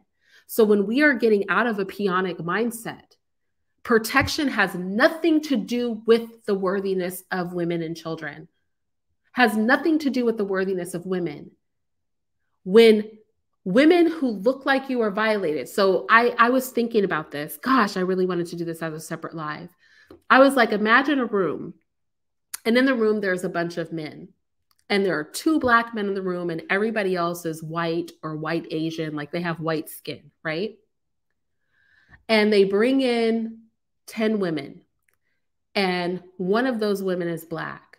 And every woman in that room is treated with, you know, she's given food, she's laid down on a sofa, she's being fanned, she's being treated beautifully.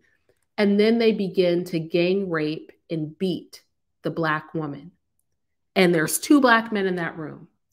Do you think the violation of this random Black woman who looks like you, that no man in that room is looking at you thinking this is a failure of your manhood to have a female that looks like you getting gang raped and beat right in your face, and you're just sitting around and watching it? You're just letting this go down. You think that that doesn't affect how all of these men with white skin view you? And that's kind of the conversation we're having. It's not your protection, because they were like, you know, husbands protect their wives, blah, blah, blah. And I'm like, that's so base level. That's so peonic. When we talk about power structures and establishing power, to have women and children that look like you protected is a show of force. That's why the Ku Klux Klan was stringing Negroes up. That's what lynching was all about. It was about establishing a hierarchy of power. And it seems like everybody understands that that kind of coercive force, the fact that people know you're willing to use coercive force, because somebody accused me, they said, oh, I remember back in the day, I remember when I was accused of this many, many years ago. They're like, Irene told Black men to start a race war, which I never said no such thing. This is back when O'Shea first approached me and he's like, come be on my channel. And I did say something that a lot of men, so I know the person that made this comment has been following me for years, because this was like 4 or 5 years ago that this commenter was talking about. I was like, dang, you're stalking me, dude. This is crazy. And it was not that I was saying start a race war. I was saying, you understand, go watch my cognitive liberation series, y'all. Some things are what they are. The respect of what manhood is obtained and has historically been obtained in certain ways. And so when we are talking about protection with a peonic mindset, it is frustrating, because whether I like it or not, when a Black man is walking down the street and society and the world thinks nothing of him, it affects me as a woman.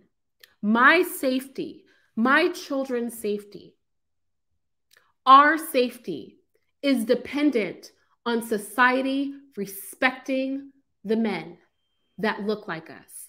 And that may not be fair, but it is reality. And so when men say, I don't care to have any respect in that regard, or I think I can garner that respect without doing all the things that every other group of men on the totem pole above me has done to get that respect, that is a frustrating thing. Because it's like, no, sir, all the other guys are doing it. Why do you think you're going to garner what they have without doing what they did? That doesn't make sense. So essentially, Irene, Black men have to start respecting themselves, and by extension, Black women will benefit from that respect that they have in themselves. They have to first establish manhood and understand, as a collective, we need to stand 10 toes on our manhood in our square. That is what is lacking, and you have it on some individual level, but as a collective, it's like you said, if all of society thinks nothing of you, then they're not going to think of anything of your offspring. Mm-hmm. And you know what? And I hate how people like to spin it and say, so what is this, respectability politics? Because that's the main thing that people in real life, when I say start saying something like this, they're going to automatically think respectability politics. They're going to say, damn, you sound like Bill Cosby pulling up your pants, which, you know, pull up your pants. Like, you're 47 years old. But me, I don't want to sound nihilistic, but boy, it's going to take 2 or 3 generations, 2 or 3 generations after my generation to be able to figure something out. The dudes need to be more involved. But when you got dudes that's been coddled, lack of self-accountability, no fear in their heart, don't respect authority, it's just going to be a big problem. Because to be honest, I respect everybody, men and women, but boy, I do not respect no nigga. I'm just gonna keep it 100 with you. A nigga will rob my mama house, my grandmama house, and literally get nothing in return but bullets and gun smoke. And really, it's because of that element, that criminal element. That's the majority of it, but we don't want to talk about that. And I was looking at one Medium post, how some lefty was trying to say that, the divestment space is nothing but alt-right. I'm thinking inside my head, now, I don't agree with everything that the investors say, but I do agree on the aspect when there's a situation of a Black woman getting knocked off every hour or every 5 hours. And when somebody brings it up, that's considered now using racism, white racist talking point, white supremacist talking points. And that just shows you that you got a lot of dudes, and he was a Black author, mind you. So I'm gonna put that link in the chat before I leave though. But when you got people that says we need to be protected, we need to start having our Second Amendment, we ain't necessarily falling back on no man, but we ain't gonna let the man get us, then it becomes racism. I'm like, man, so it seems like they just want motherfuckers to be sitting ducks. Didn't mean to curse, but I kind of look at that like, man, I got a baby sister, man. I got a baby sister. And I refuse to allow my sister just to go with, how can I say, male identified jargon that will eventually lead to her own demise. Nah. And a lot of dudes know this. That's why a lot of dudes say, no, don't trust them. These dudes ain't no good. Do they know? They just don't want it to be displayed on the media standpoint where you got the Sinjis of the world that are going on their head. They just want it to be quiet. They're just kept under the rug. But I'm done. Yeah, let's keep it 1,000 about that too, because when we talk about, like, you're like, you know, I have a baby sister. Something else that I brought up when I was over at Obsidians is respect of women is about respect of the man. So like, let's say somebody's wife walks in the room and you guys are talking, you know, like men. You guys clean that up real quick, right? But that's not out of respect for her. That's out of respect for her husband, right? You're showing your respect for him by respecting his woman. So when we talk about a society where men are like, I will respect my woman, my sister, my daughter, my wife, right? I'm protecting her. That's where it is. Then what you're saying is when your wife, your daughter, your sister, when they go out into the world, if this is really the mentality we're going to have, every single man doesn't give a F about her. And you can't watch her 24/7. You can't protect her 24/7. So what Black men are essentially saying is, we're on code with not giving a dang about your daughter, your mother, your wife, right? If you aren't actively in my face, then I don't care. Somebody could snatch your daughter up and do whatever they want to her, and it's nothing. Well, in a world like that, and this is why men establish militaries, men establish penal systems, men establish police forces, and then men work in those things. That's who makes up most of the military, the police force, all of, you know what I'm saying? The penal system. It's a bunch of men. Because it is men's way of letting it be known that in our society, you will respect what is ours. Let no mistake be given, we care about you disrespecting what is ours when it is not in our presence. So to have a conversation with men who don't understand that basic concept is very disturbing and scary, because this is literally how the world works. I don't disagree at all. I don't disagree at all. Because, boy, when you got the barbershop talk and you got just a whole bunch of dudes where if something comes up when it pertains to a Black woman, motherfuckers may look at it, may talk about it for 5 to 10 minutes, but if it's some dusty ass junkie that we gotta defend, then they all head for it. I'm like, wow. So we give the junkie, quote unquote, the junkie brother all of sainthood, but we're not giving the same energy when it comes to someone that could potentially be your kinfolk. That's why I kind of look at this community stuff as crazy. This is just all a front, just, I guess, to look good for other groups, the fake solidarity to show other groups that we can get along. But I'm literally inherently convinced that we are so divided that, like IMO said on the chat, that respectfully, maybe it's just time just to be able to move on. We can't wait for nothing. And I don't disagree.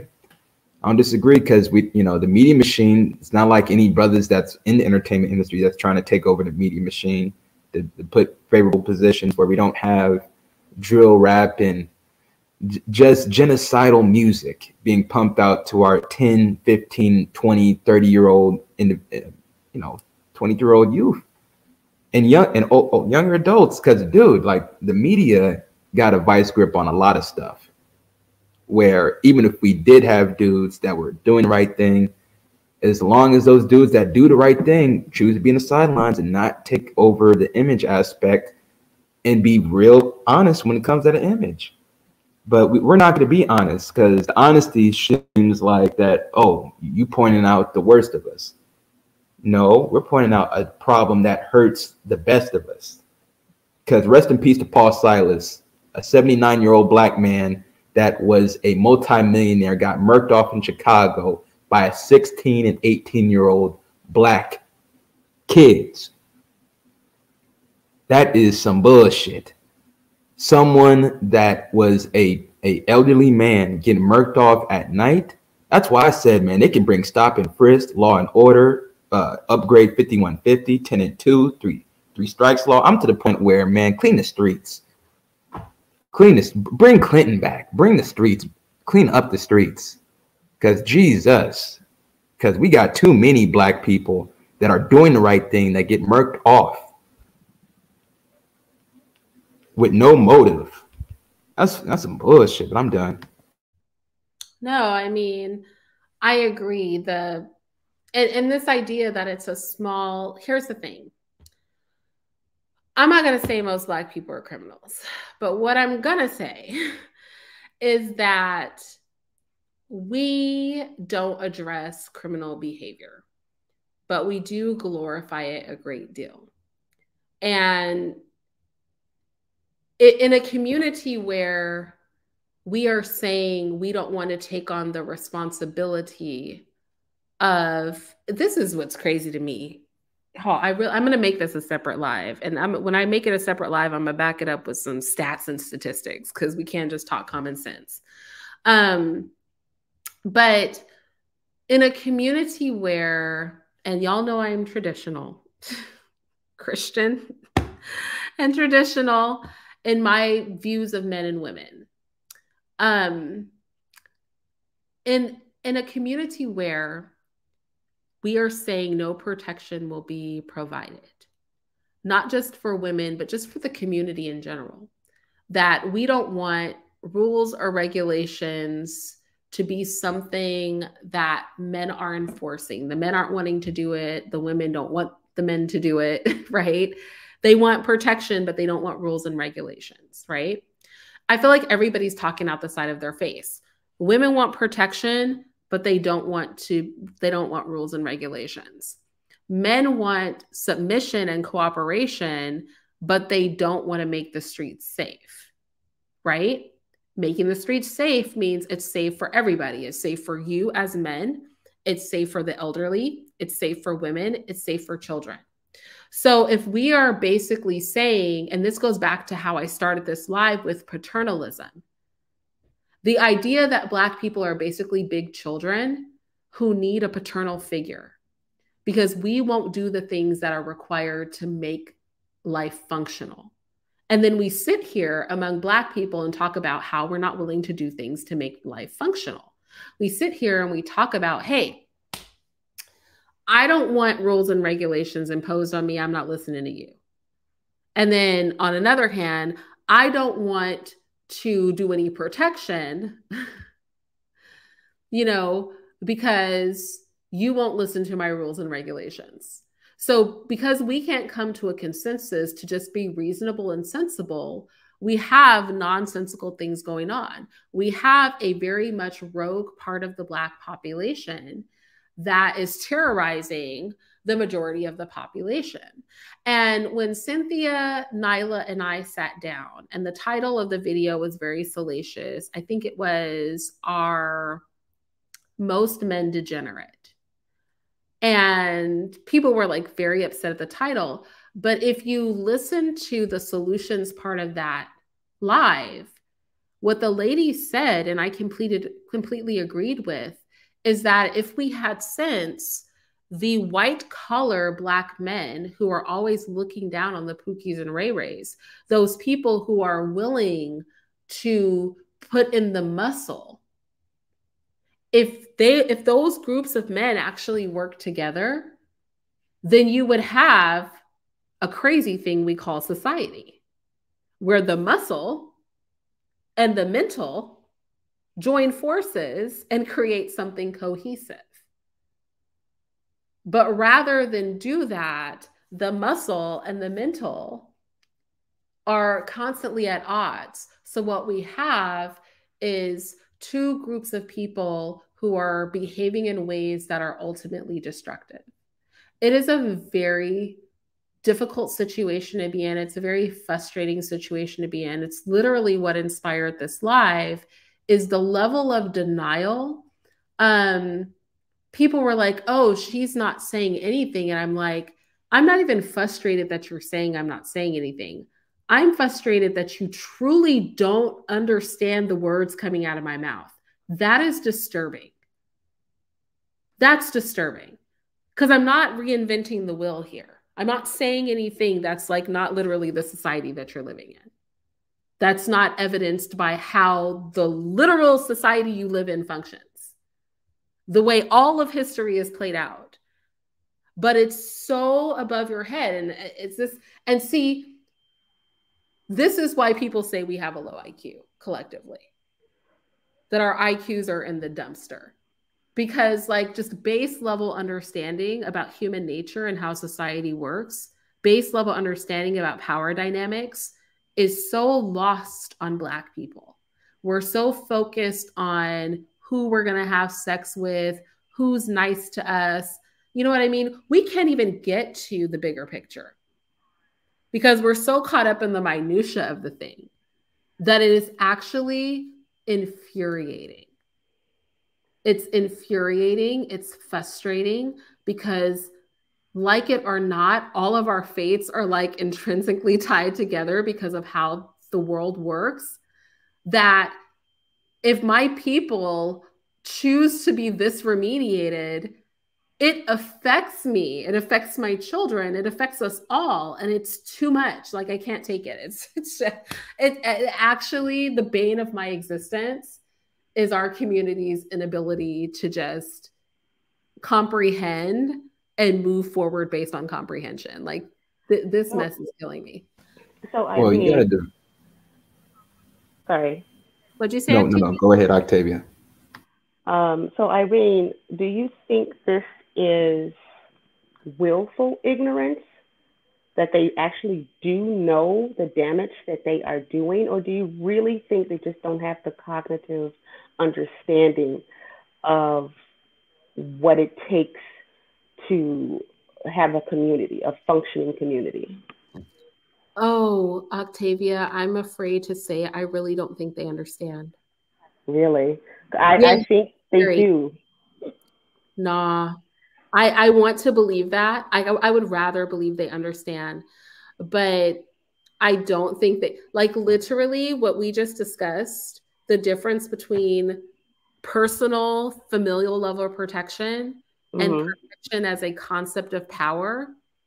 When I say that the response to that is a woman shouldn't be protected by anybody but her husband, was literally the response. And I'm like, am I talking to a brick wall? Do you comprehend? Do you comprehend the concept of there's levels to this? Like, come on, man. Do we let the old lady get her ass whooped at the liquor store? We ain't gonna do nothing. Damn. And then they made it like a black thing, and I was like, this universal concept of protection is not even race specific. This is just the way of the world. You know, women and children first. That is a saying for a reason. Men out here doing all these jobs, and I agree, men, it's a thankless task a lot of the time, especially in the age of feminism. But it's like, why are we acting like this is not literally how everybody in the world pretty much thinks? Now, see, when I have these conversations amongst my peers, and I break it down like this, they agree that these are the issues and the problems, but they also have absolutely no foresight to do anything about it. That's why I say it's willful ignorance. You see the problem, but you really just don't want to do anything about it because you're so tied to this victimhood mentality that you don't know how to get out of it, and you're scared to death to step out of line because you don't want to disrupt the natural order of things of how your mind has grouped it together.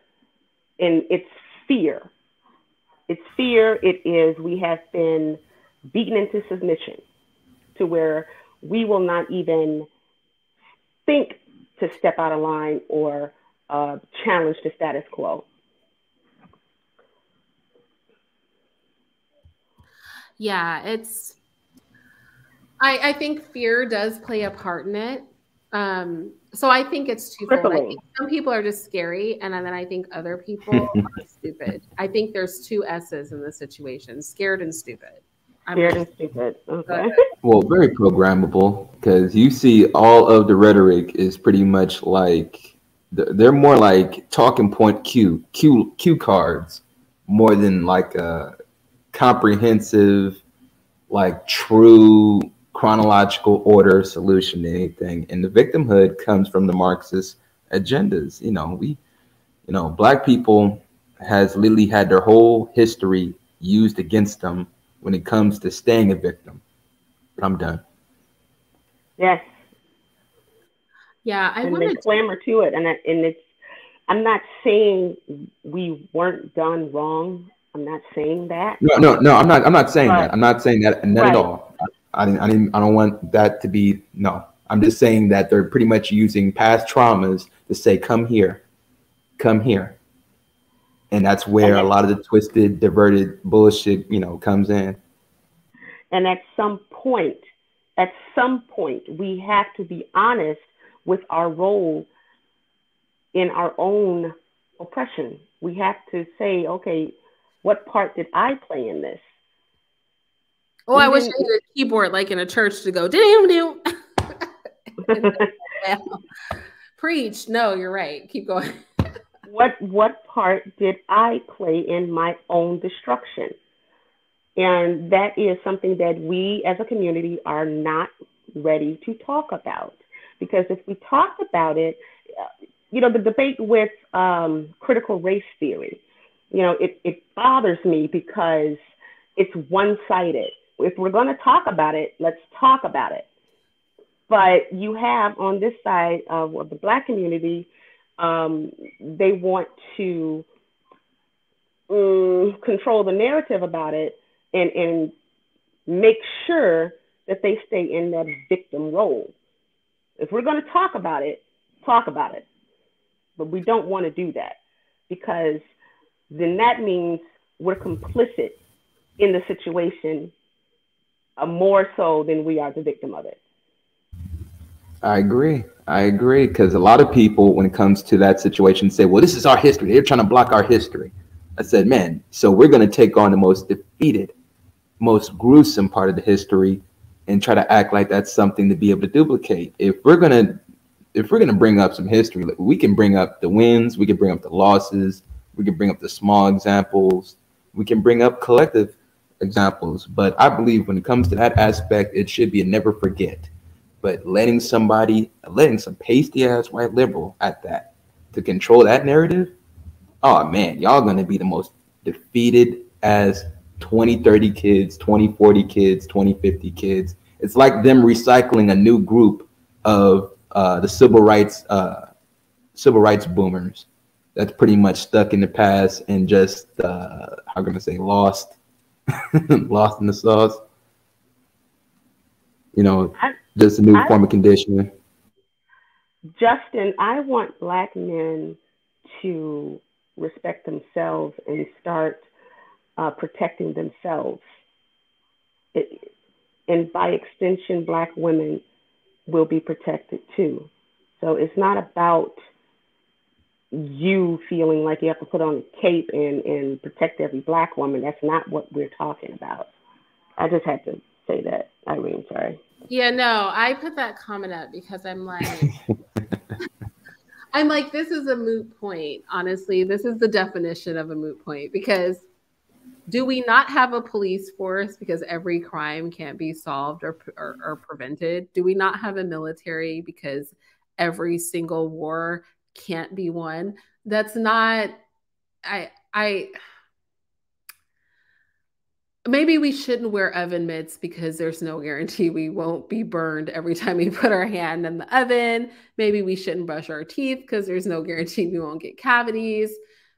Maybe we shouldn't wash our clothes because there's no guarantee. It's just this, we could travel down this, we can't be effective 100% of the time with like anything. But it's ridiculous to do so. So yeah.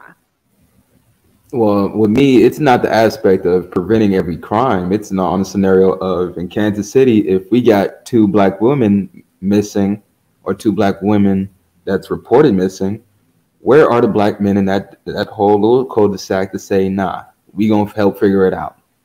And somebody would say, well, ain't that vigilanteism? Oh, geez. Okay. When you come out with a solution that Black men has to actually step up forward to the plate to, then we get comments like that. It's like, damn. Because if Black men wants to be the leaders, let's do it. Because I know what I'm gonna lobby for. When I get my big check, I'm gonna lobby for Black youth. Because I'm not in the business of saving lost men and women. We got to help the youth because the youth is being bombarded by that TV box and TikTok. But I guess that takes too much initiative. Yeah, this is crazy. Man, this is sad, man. I'm gonna get off of here. Yeah, I was gonna ask, did you have appreciate it. final words? I'm gonna get off of here too, but do you two have anything final to say before we go? Just the conversation. It needs to be honest. That's all. And honesty, I know this word gets tossed around so much to the point it's lost its validity. But we really need to get to the root of understanding how we got here. And if we're not willing to pull the veil back on history and address it and say, yeah, we did that, we messed up, that was a misstep. Let's address it. Let's learn from it and not do it again. Simple as that. We're not there yet. Yeah. I don't know if we will. When it comes to my final statements is, Irene, thank you. You could have easily took my money and say you ain't coming up here. It's a women panel. But I appreciate you. Thank you, Irene. And when it comes to everything at hand, you know, men and women, but specifically the women, you know, gun training. Please get your gun training, get your Second Amendment, focus on getting your money correct, and make sure that you have a true recession plan. Make sure that the people that you care about, initiatives that you care about is secured, you know, and we got to put some money up. So I appreciate you. Thank you, Irene, and salute to the chat. I appreciate everybody in the chat. Thank you. Have a blessed day. You too. Bye-bye. All right. So, do you want to say something before I go? Yes. How you doing? I just wanted to say that I had an interview. It was about my experience as an autistic, and as well as really porn. It was it was on Soft White Underbellies. It's going to be uploaded probably soon. So.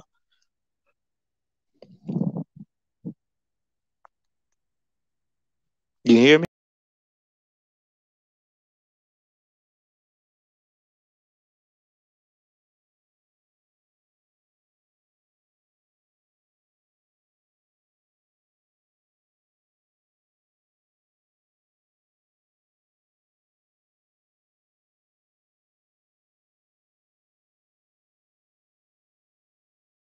The debate about, sorry, I was talking. My last and final word is that the debate about poverty in Black people is still going on over on Obsidian's channel. And I hope that all those people that are trying to refute me come and watch this video from the beginning. I will be doing a follow-up video just on protection using stats and statistics, because we can't just act like we understand reality. But until then, I will talk to you guys later. Let me know what you think in the comment section. Are Black people poor? Am I making this up? Am I in a gross delusion about the state of our community? And do we need to face reality in order to improve our reality? Or shall we just continue on in a diluted state? You let me know what you think in the comment section. And also, we're coming to the new year. So I plan to do a bunch of lives and make a bunch of videos. So if there are particular lives that you want or videos that you want, now would be a great time to mention those to me in the comment section. I'll talk to you guys later.